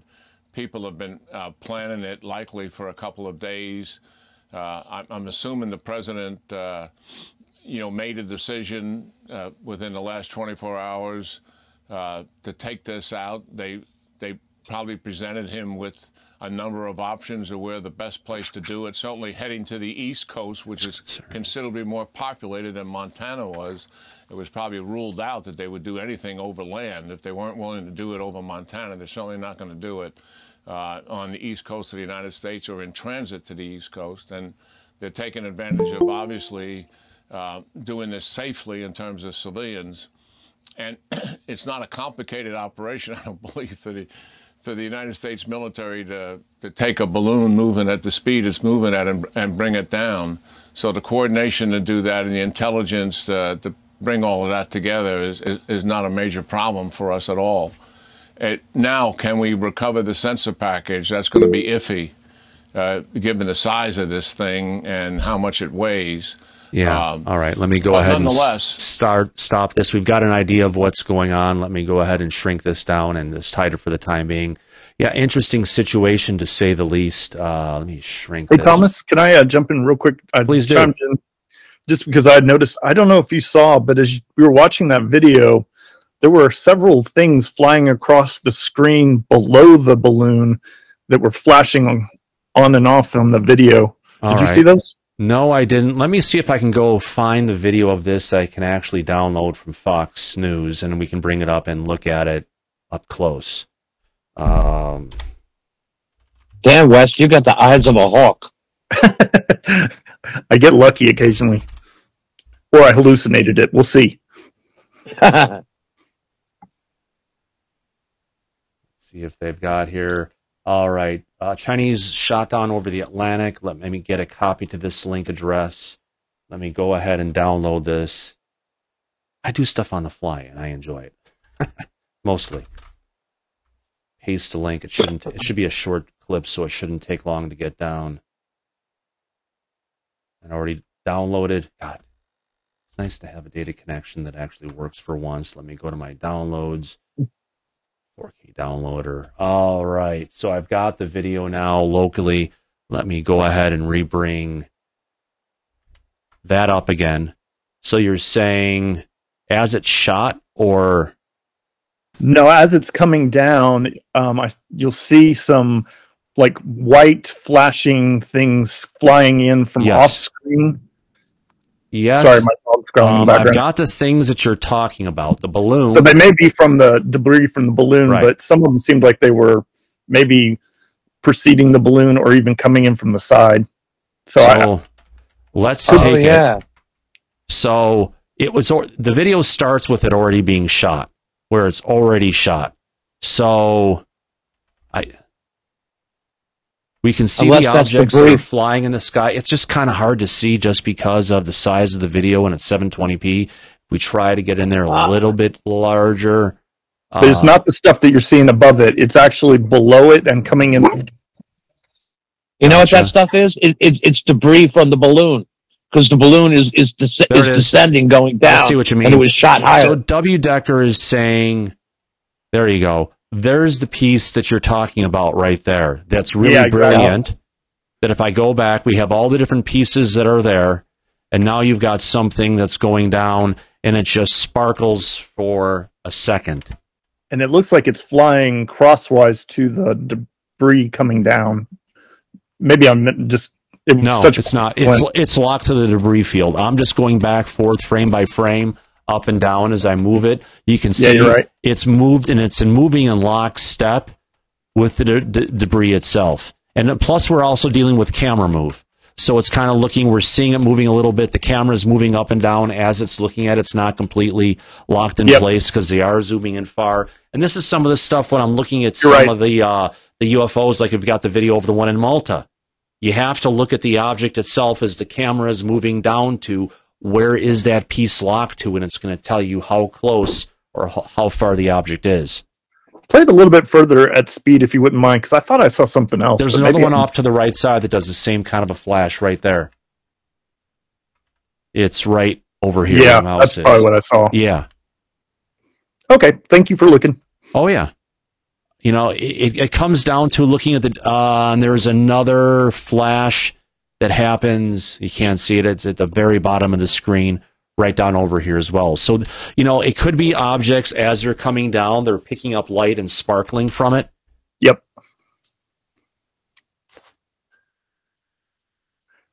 There's another flash. The original impact trajectory was on a horizontal from the Sidewinder, supposedly. So the original blast is going to have shot that stuff on a horizontal trajectory before it started falling. So that's why it's scattering as far as it is on a horizontal spread below it when it's falling. Yeah, that makes good sense. Very interesting to say the least. You know. Okay, so talking about last night's show, we get dragged into the balloon piece. And then we had a presentation from Arl we were going to go ahead and cover. We got into the first 3 or 4 lines of it. Larry and I are both ripping it apart from our different perspectives of how the government isn't telling us the truth. And then Wes popped up and said, hey, what about talking about a UFO Jesus? Now, although the audience did vote for us, interesting, the audience started to decline when we went down that way. So we just have to make sure if we're going towards it, we can get it. But yeah, interesting to see what he had to say, and it's something we definitely need to follow up on and have more of an extended time to go ahead and watch that. Well, my point of bringing up UFO Jesus last night was really more to back up what Larry was saying, which is, and something that the point that UFO Jesus made in that interview was that the longer the government keeps playing this silly game with us, the worse it's going to be for them when they finally have to deal with the fact that they're probably to be disclosed without them. And if they want to do the right thing, they should come out and admit it now and save themselves a lot worse trouble by trying to just fess up and own up and apologize. Yeah. Yeah, West, I watched that interview last night, and I have to tell you, I did resonate with these concepts, and I think he made some great points. I didn't like the way he got there, because what I guess I don't like about this guy is that he just keeps putting all these disclaimers. I could be wrong. The government might be right. And then but then, you know, he puts all that out there, and you got to get past that, because once you get into what he really believes, it starts coming out with passion. Yeah. And I really agreed with the idea that well, I really hope he's right about if this is an engineered process that the ETs are doing, where they're baiting the government into lying their ass off, right? And then when they get caught, they're going to have absolutely zero credibility. All their asses are going to get fired, and we're going to start over again. Yeah. Andy? Yeah, I just want to go back to that. I made a comment on it a bit earlier when I first joined in. Larry, to be honest, I think you need to totally ignore his disclaimers. He's covering his own backside.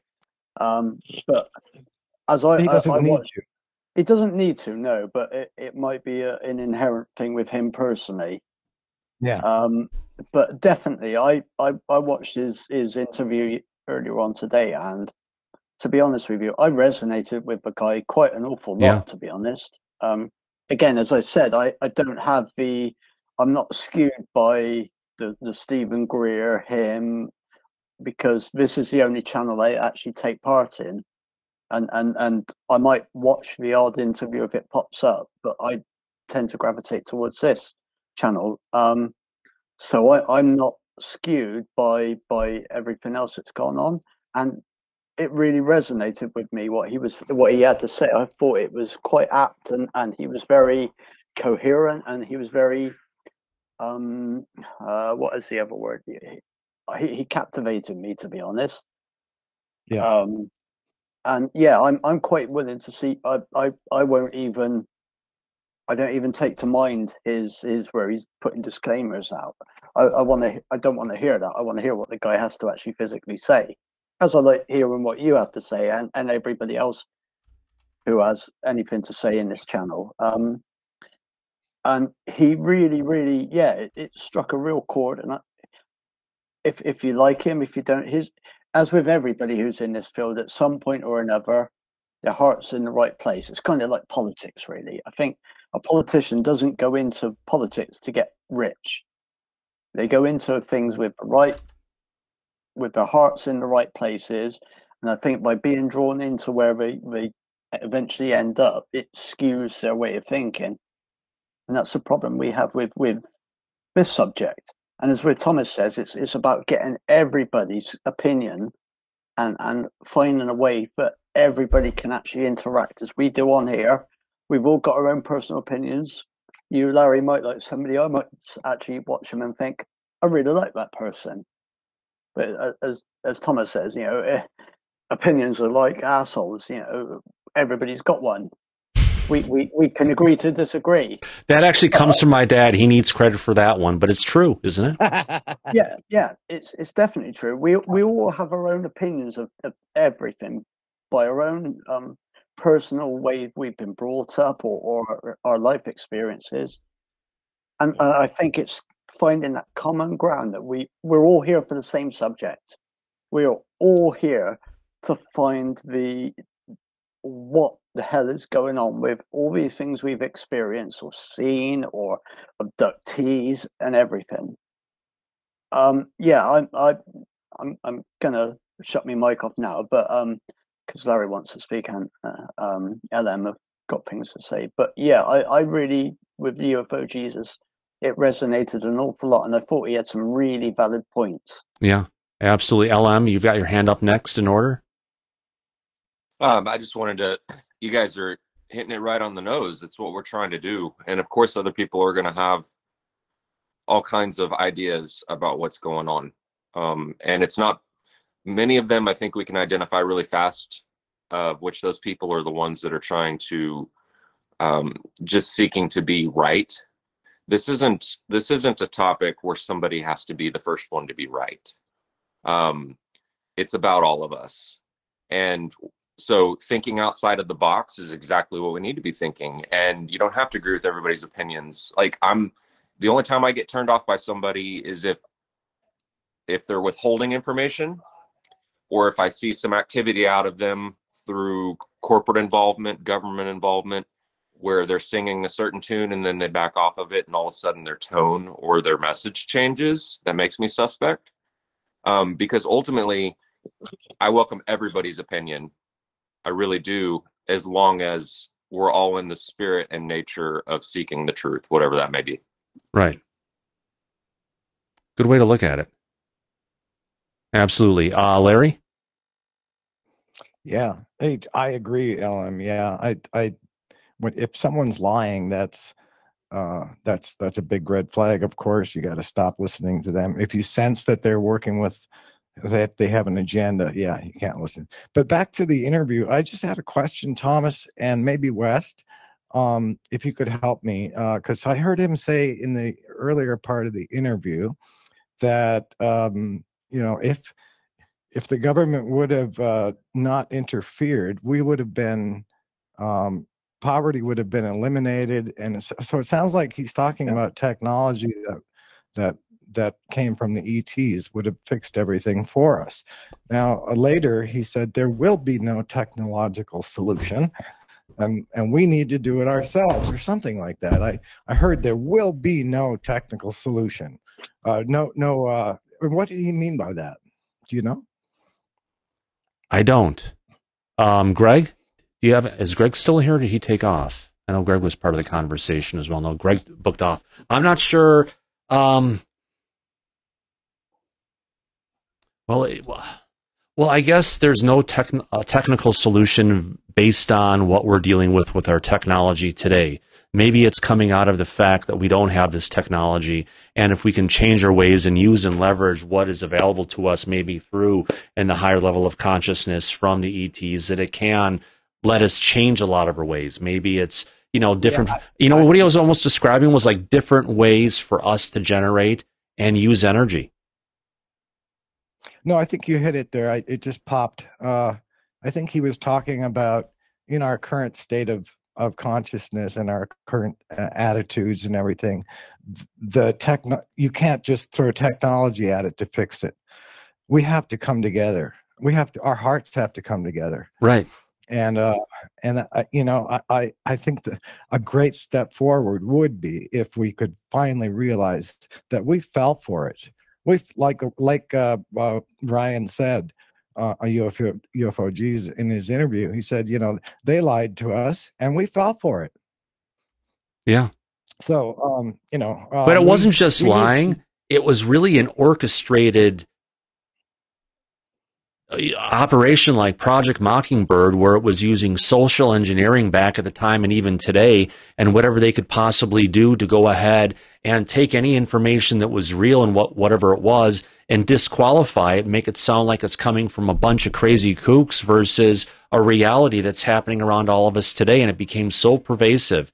Even look how long it had been that back in the day that, you know, for the last 70 years, 75, 70 years plus, airline pilots have not been able to come out and talk about this for fear from reprisal from their employers and ridicule and criticism from their peers if they saw something and they wanted to report it. It was, it was kind of like in the, what was it, Close Encounters of the Third Kind in the movie when it's opening, and there's actually after it opened, there was a scene where there was some commercial airliners, very relevant to what we're dealing with today, to where they were encountering with it, was a nearby miss on the plane, and they were like, do you want to report a UFO in this plane? Silence. I said, hey, plane, do you want to report a UFO? No, I don't. Then he asked the other plane, do you want to report a UFO? Silence, and then a stern voice coming back saying, no, I don't. You know they want to, but the reality of where our it's the rules of our society that were put in place to keep people from to keep people from going and being a part of it. Shelley, not until we've got a bunch of people in the back, and I need to keep this on track today. Go ahead, Joseph. You're saying? No, I just want to say, where's all the female? I mean, Mom Florence came in earlier. Well, Shelley just came in, and I thought we had enough people. I said, if you want to have Shelley come in, she can come in, but it can get a bit messy at times. Well, gotta have that female perspective, It's like going to a party. It's like, where's all the females? Yeah, it's a sausage fest. Yeah, we're dealing with a bunch Not of. that I mind, but we're dealing with a bunch of old white guys at this point. I hate to say it. Hey, speak for yourself. Hey, I am a minority. I am gay, and I'm proud of it. So at least I'm in some kind of minority. I'm still young, thank you. I'm in a bunch of them. I'm in a bunch of minorities. Yes. I don't fit in anywhere except here. Yeah. I'm just a misfit. Why am I just a misfit? Yeah. Misfit. Why don't I fit in? Yeah, that's another great song from the days. Exactly. We just have to find where we can. Go ahead, Larry. Oh, I'm sorry. I was just going to say about Greer. I have to say that I have deep respect for Stephen Greer. Yeah. So I hope you guys understand that. Oh yeah. I really do. I think he made a mistake on the abduction things being all government military. I mean, that's ridiculous. You think about like you were talking about in this interview, like he was Michael about a knitting needle being put into the I brought that up.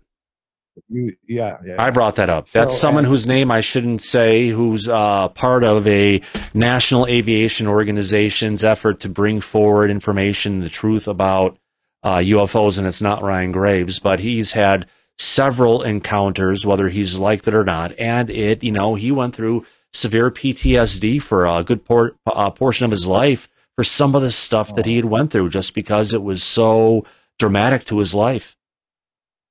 Damn. I mean, literally, he was consciousness and awake. He couldn't move. There was a hand that came down over his face, held it there where it came in, and took this thing and pushed it up around the eye. He heard the crunch going in the back of his skull as it was being pushed in. And there was pain? I believe so, yes. And he couldn't move. He felt everything. Yeah, I mean, that's hideous. But I know. First of all, the government can't do that. They don't have like technology to do that. No. Okay. So you don't know that. Well, I don't know that. I'm not going to subscribe that we don't, because if we did, they'd be using it on a regular basis. Just my thought pattern, at least. It doesn't make sense to me that the government, why the hell would they be abducting people? I just don't get that. And besides that, when you look at all the abduction and experiences, they're experiencing things that the government would not be able to recreate. So So that doesn't make sense to me. Yeah. But again, back to Greer, he has done more for this field than anyone else, including Lou Elizondo. So that's my opinion. Yeah, he brought a lot of people into this before Lou was around, and he kind of felt like he was the person who was going to be the person leading this, and he could see that there was almost like a cat fight between two cheerleaders over one of the football players. Yeah. He's sleeping with both of them, but they're going to go at each other to keep the other one away, and it's just kind of, you know, everyone sees things differently. Again, if we can focus away, you know, look beyond the things where we're different, and what you kind of resonated on, Larry, was a number of people that Stephen has connected with his movies. It's a powerful media for us to get with people. And I guess talking about people, I wish that they were doing something a little bit more vocal about it. Steven Spielberg has got another video series. I think it's going to be for HBO or Netflix that he's putting together. I heard this through David Altman, brought it up on a live stream in the past. That's all we know about, that there is something that, well, Dave's involved in, that he's wanted to get going for a long period of time, but it's happening. So some of the old guard who have been instrumental in opening our eyes to the situation are coming back again, because the truth is we need these important storytellers. Yep. Yeah, absolutely. Oh, where else are we today? Let's see what else is going on. So, you know, 2023 is here. We're in February. And what I've been seeing coming out of Disclosure so far this year is we keep on getting little blips of information that come out for what's going on, and then it goes silent. And we're in one of those periods of time again where there may be things going on, but there's just not a lot of stuff going on. Joseph, you actually have your hand up? Mr. Carter. You know what? I was sitting here. Yeah, I know. I was thinking, sitting here, these balloons that have been invading our airspace. I'm wondering if they're really Chinese or not, or if they belong to us and they're just shooting. No, they're not ours.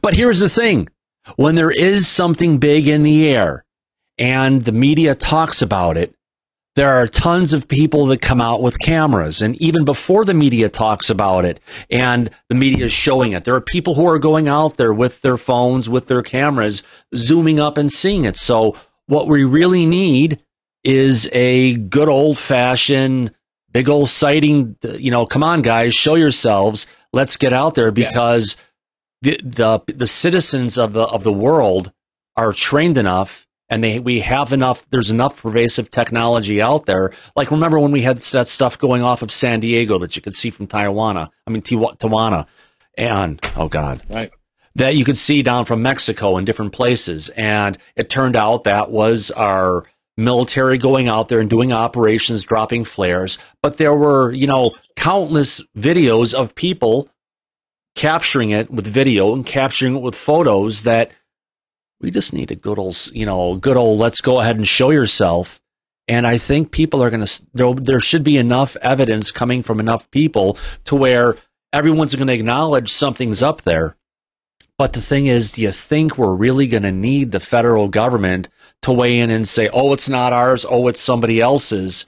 Or are we going to be able to see something, recognize it, like a giant floating pyramid, or something big, to really just, I think that would be the most instrumental piece. Forget a flying saucer. Let's get a giant floating pyramid out there, because A, it's a pyramid. B, it lines up with so much of our ancient history where people are just going to see it and they're going to recognize it and say, oh my gosh, it really is. It was them back then, you know, to give us that link. Mm-hmm. Yeah. LM? Yeah, thank you. What I've noticed, you talked about 2023 and what we've seen from Disclosure so far. We've seen punch and counterpunch. That's what we've seen. And we're going to continue to see that through 2023. You're going to see information that comes out, and then you're going to see the counterpunch by the United States military industrial complex.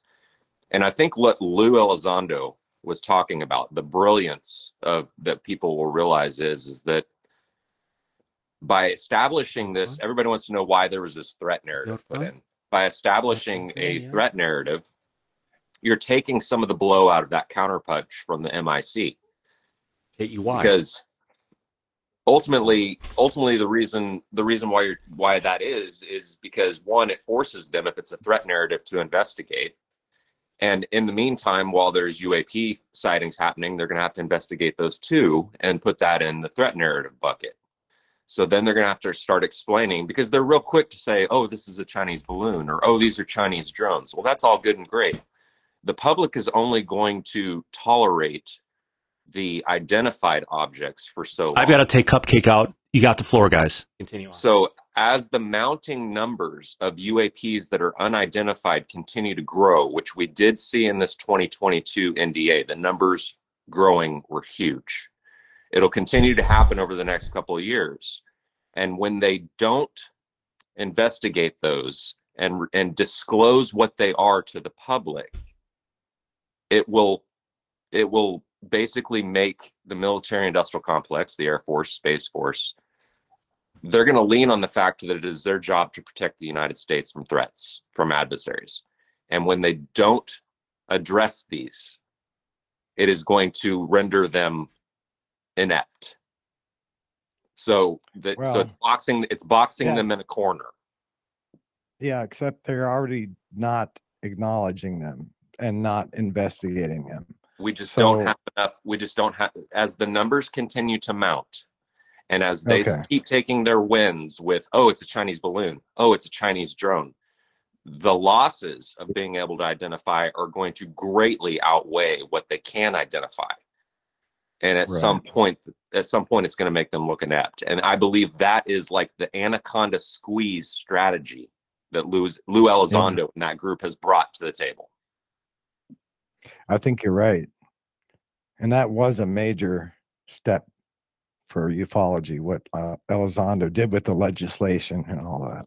Yes. And I just think it's going to take time. We've got to get these numbers continuing to climb of unidentifieds. And it's going to be like an anaconda squeezing the United States military industrial complex. So at some point, they're going to have to address them. They're going to have to, or else it's going to render them as inefficient to defend our best interests.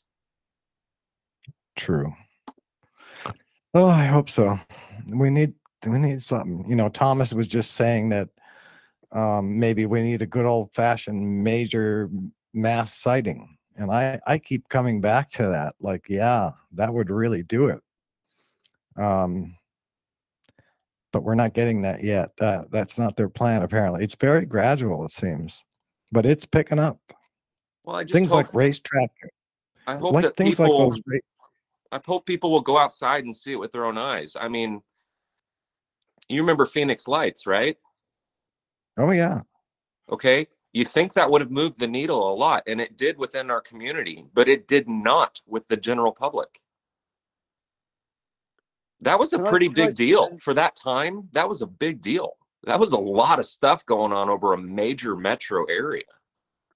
And we have Mr. Phoenix Lights himself here in our community. Tom King is one of the ones that is responsible for filming that and getting it out to the world. Right. And it made a huge impact in our community, but it didn't really dent public perception worldwide or globally that much. That's because they tried to explain it away. Right. They brought in the damn alien costume in the meeting with the frickin' mayor. And you saw how quickly that unraveled and turned into a frickin' joke that I don't think it's funny. I don't think it's funny. You know what I mean? It's not funny. No, it wasn't. It's not funny at all. But he's also contrite about what he did, because the truth is that he went out and when he had heard about it, and he actually saw this thing.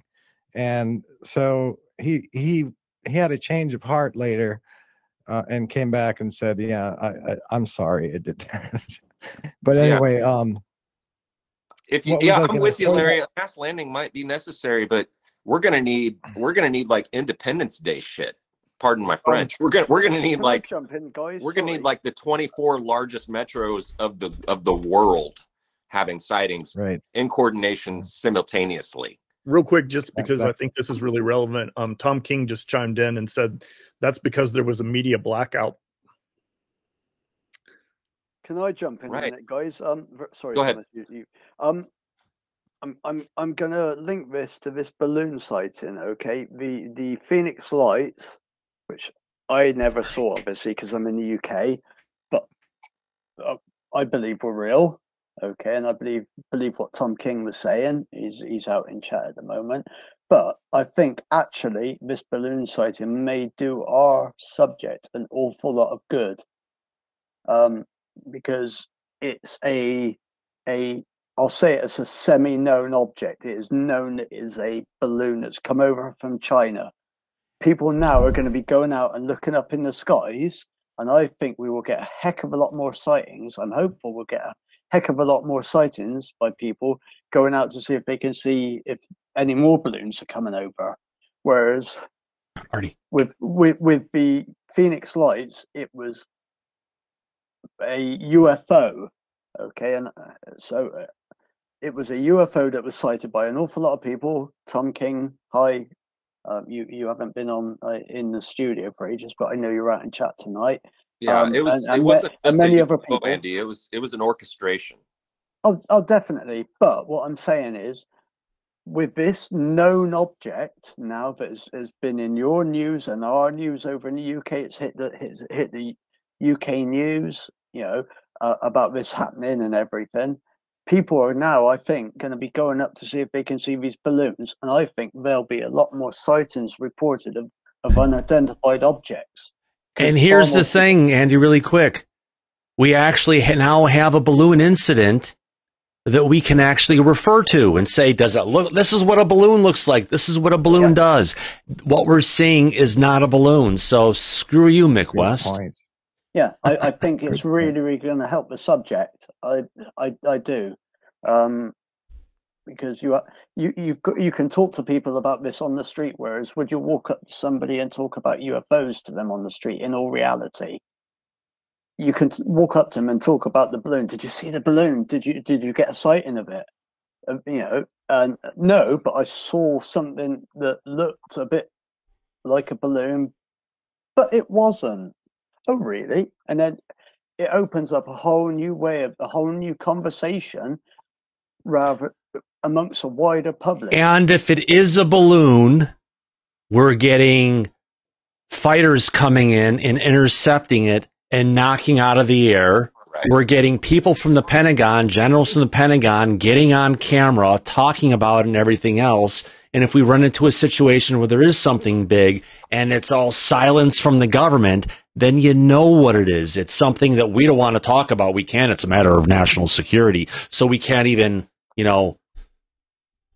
I agree totally. I agree totally, Thomas, because now you have a situation if there's a UAP that's sighted that decides to, you know, scuttle across the United States for 3,000 miles, then everybody's going to be like, okay, if it's a balloon, then why aren't you scrambling jets to go shoot it down?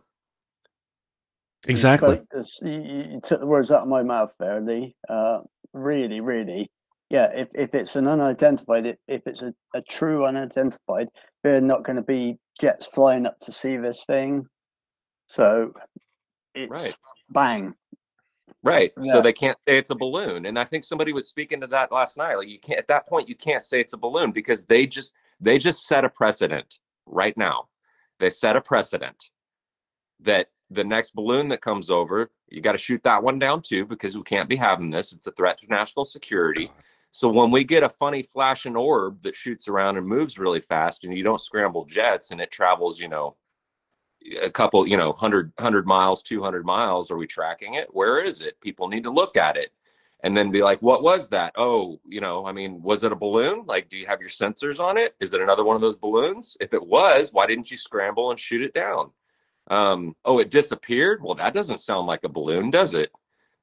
Did you pick it back up? And again, putting them in the corner. This is part of what Lou was talking about, putting them in the corner. To where we all know they're going to sit there and try to deny. But once you paint them in the corner, it gets really hard for them to be able to even move out of it. Right. It does come in at a perfect time for us. You're saying that guys, hold on, pause for 1 second. I need to go back and do a cleanup from the call we had just going on. I just need to double check here. I need to make sure. Give me a second here, folks. I just need to go in here really quick and fix something that I'm just, hey, I don't have properties, save, shut down browser. I need to go into Greg's really quick here and take care of that. Hold on. Almost there, folks. Give me 1 second, please. I just need to go into Greg's and I need to get rid of this camera that is staying running. Well, I guess it's there. It's not there. Oh, well, let's go back to it. Sorry, guys. Go ahead. Continue. That's okay. If I can continue, we're in this continuous peak and trough of information coming out. We had all that wonderful information come out from Lou, and then he went silent because of all the crap that went on. Then it goes up a little bit. We hear a bit more news. It comes down.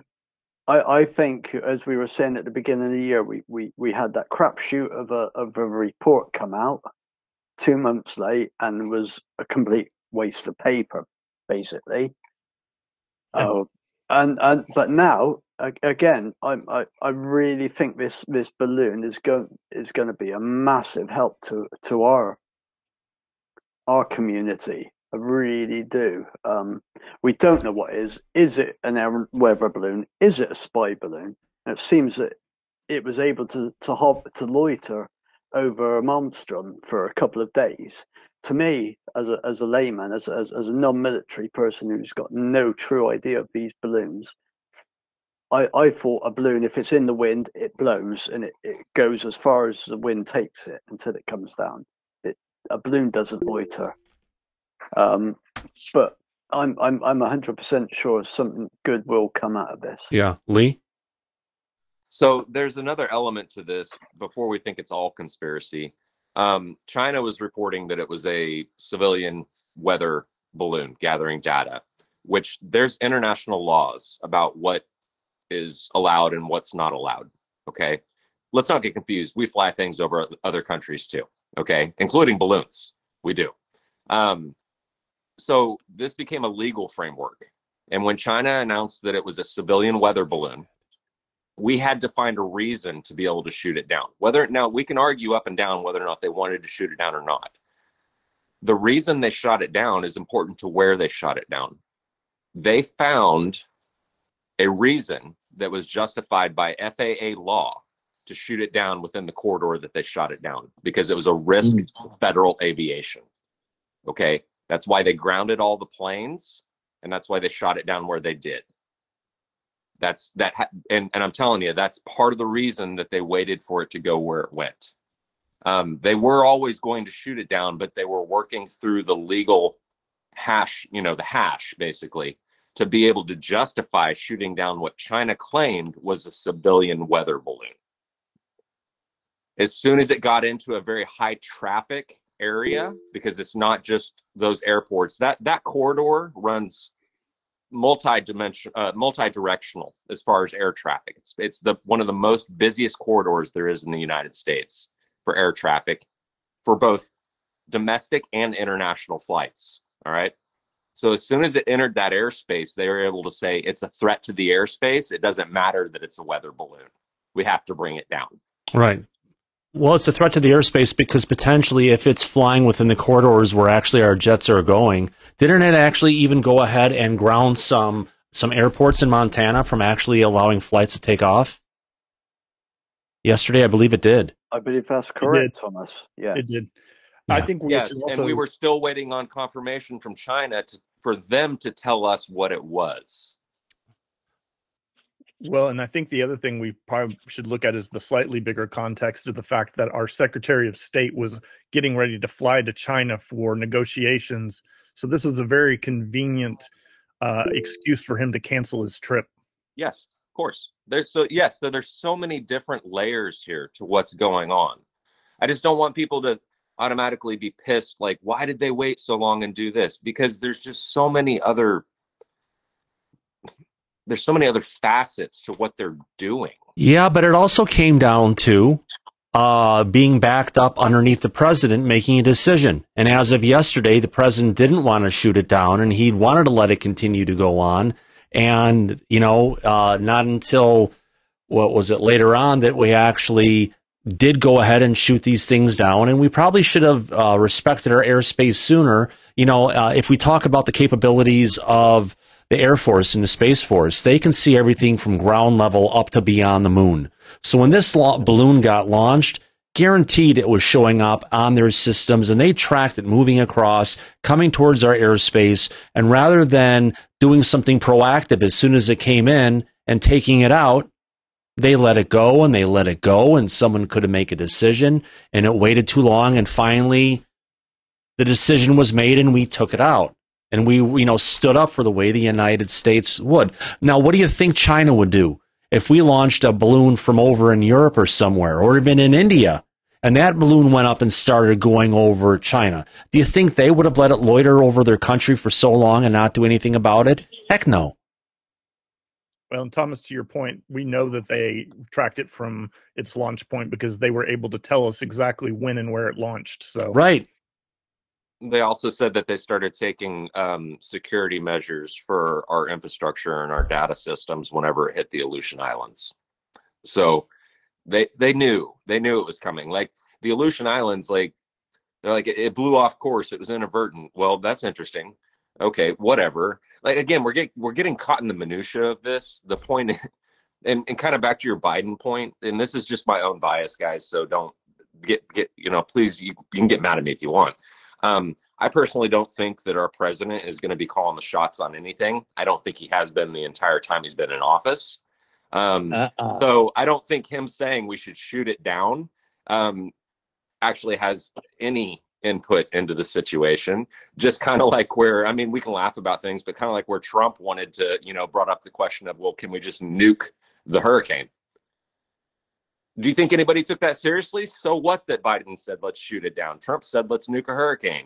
There's a lot of stupid things people in office say, no matter what it is. I mean, honestly, a lot of things where Trump that he'd say was kind of all right. Some of it was like, oh my God, it's like that uncle that you have at a party that you can't shut up, and is like my grandmother would say, stop talking like a sausage.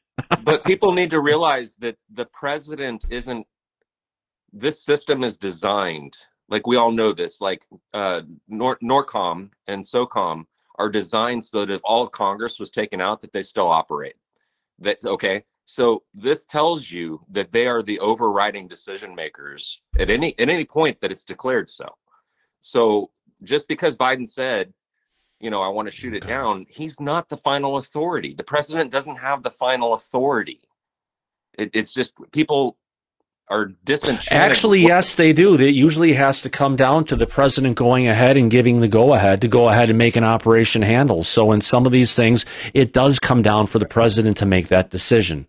And just like when you had Obama going on when they took out Bin Laden, he was the one in the call. I mean, he was in the conference room, and he was the one and told him as he was watching the action going on, go ahead, take him out. And Thomas, I'm not disagreeing with you. I think it's circumstantial. I think it really matters who is in the pilot seat. Yeah. Yeah, absolutely. It's true. Hey, Thomas. Yes, sir. Guys, that balloon that was shot down off the eastern seaboard of the U.S., is it true that, I mean, if I heard correctly, it was maneuvering up the eastern seaboard? It can't maneuver. It looks like underneath. It looks like underneath it had solar panels. No, we covered this last night. Those aren't solar panels, Joseph. If they were solar panels, they'd be on the top of the balloon. What you're dealing with was a highly sensitive sensor array that was trying to pick up information from what was going on down below. And in the center of that sensor array, there was a big circular area, what looked like it could have been a camera as well. Now, I was just wondering, how in the hell is this thing able to maneuver the way it can't?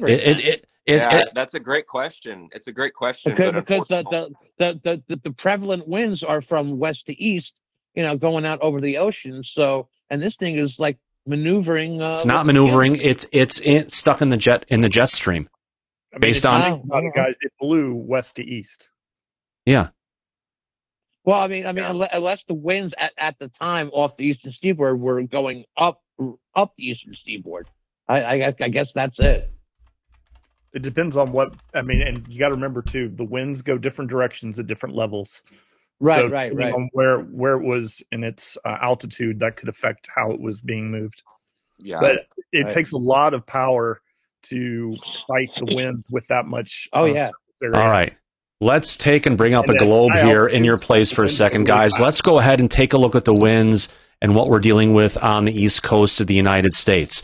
Now I believe love we're you, down Thomas. at surface. Hold on, you can see where it's kind of going. Let's go up to 1,000 feet. Let's go to 10. Let's go to higher, so you can get you an idea of where some. And if something gets stuck in a pressure system and goes around, it's going to be at the mercy of the winds. And you can see there's another a little bit higher, and let's go even a little bit higher, and let's go even a little bit higher. So basically, once you take your balloon and you're going to throw it up there, it's going to go ahead and go from the west coast, dip down or whatever it is, go up and around and come around and then go back up again. And you basically have this circuit and it's that not goes just a around the matter of- entire planet.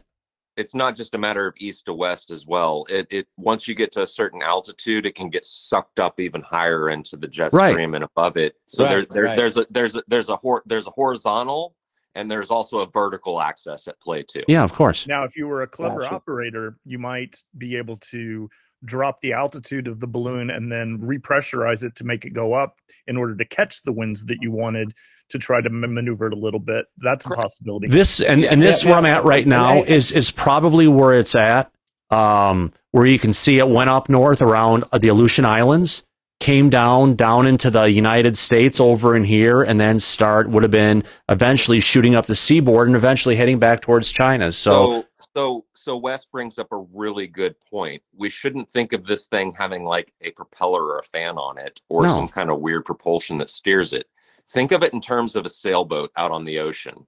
You adjust your sails so that it catches the already steering wind so that you ride that current. but you're And- dealing with a spherical object that doesn't have a sail. Correct, but at the same time, Wes brought up a really good point. You can inflate or deflate the balloon for an altitude so that it catches different streams to go. If they had the ability to and deflate it, and if they would deflate it, there's no way to reinflate it with the material to push it back higher again. Sure, there is. You just Yeah, have yeah. canisters that you carry on board with compressed gas. Right. Which could have been inside, which could have been anywhere on that thing. We don't know. I wanted to ask another guys. question. I wanted to ask another question for our panel and audience. Does anybody have video that shows clarity enough that shows a sidewinder or a missile projectile hitting it? Yes, I've seen it on Twitter. There were a couple of different shots where you can see the jet and the missile leaving the jet, and then the jet flying by as it deflates and falls. I haven't seen that yet. That's why I was asking, because I was kind of hoping, but I knew they wouldn't. I was kind of hoping they'd use some of that laser tech that they have instead of like a projectile. But anyway, I mean that kind of jokingly, but of course they wouldn't use anything super high tech. Well, I was kind of surprised they didn't just use, bullets. Hey guys, it seems how this thing was shot off the eastern seaboard of the U.S. Wouldn't that be indicative that it traveled all across the continental United States? Or Weren't there two balloons? Or unless it was launched from a Japanese sub. They saw where it took off, Joseph. They know exactly where it took off and went into the atmosphere. I mean, I think we're going down a really dangerous hole of speculation of trying to figure out what it could be. We have an idea they know where it was launched in China. It's a balloon that had a sensor array on the bottom and it has been basically following along the jet stream and winds aloft. I think it's relevant. So it traveled all the way. One at a time, guys. Go ahead, Joseph. Did it travel all the way across the U.S.? In In other words, were they tracking it? Well, this is a show that usually focuses on aliens, so I haven't been focusing on where the balloon goes. All we know is it's a balloon. It came in from Canada, so it followed the jet stream from Canada, came in around Montana, and then flew off. But this is relevant because they have claimed that the drones that were spotted out off Catalina that swarm the ships, that they don't necessarily know the origin. That's the public point. Here's the thing. They know it didn't come from the Chinese freighter that was there. All of the drones came from the West. My guess would be is they know the origin point about it. However, it could have been some of these things that were there that were not drones actually came up out of the water and then went towards the craft. So what happened on the U.S. West Coast with regards to the USS Russell, that's not completely solved yet. We're still dealing with, some of them could have been drones, but other ones that we saw, they know they weren't. But it proves they can still go back through the satellite data and trace back point of origin. They can go back to their radar data and trace it back of the origin. Right. And I think that was one of the really interesting things about the Corbell and Knapp interview with, they actually had a audio interview with one of the radar operators, and they had actually traced those objects to that tanker thinking, aha, we finally found where they came from. I think because they were annoying, because this event happened over the course of 3 different days at least, and over a range of 100 miles. And like Thomas said, they came in from the west and then departed at different directions, so they never could really figure out where they were fully coming from. And everything from. with a drone is usually it'll come in, go to a spot, do its stuff, and then go back to its source. These didn't. Exactly. And what they determined is that, yes, while they did go and surround that tanker for a bit of time, they never landed. They were actually checking out the tanker the same way they were checking out the Navy ships.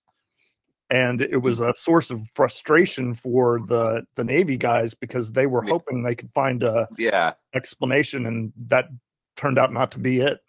Yeah, and this is the technical minutia that we actually need to kind of paint them in the corner with, because they've already proven that they can track a damn balloon from its origin all the way from China to the United States and across the entire United States and shoot it down. Well, and Good point.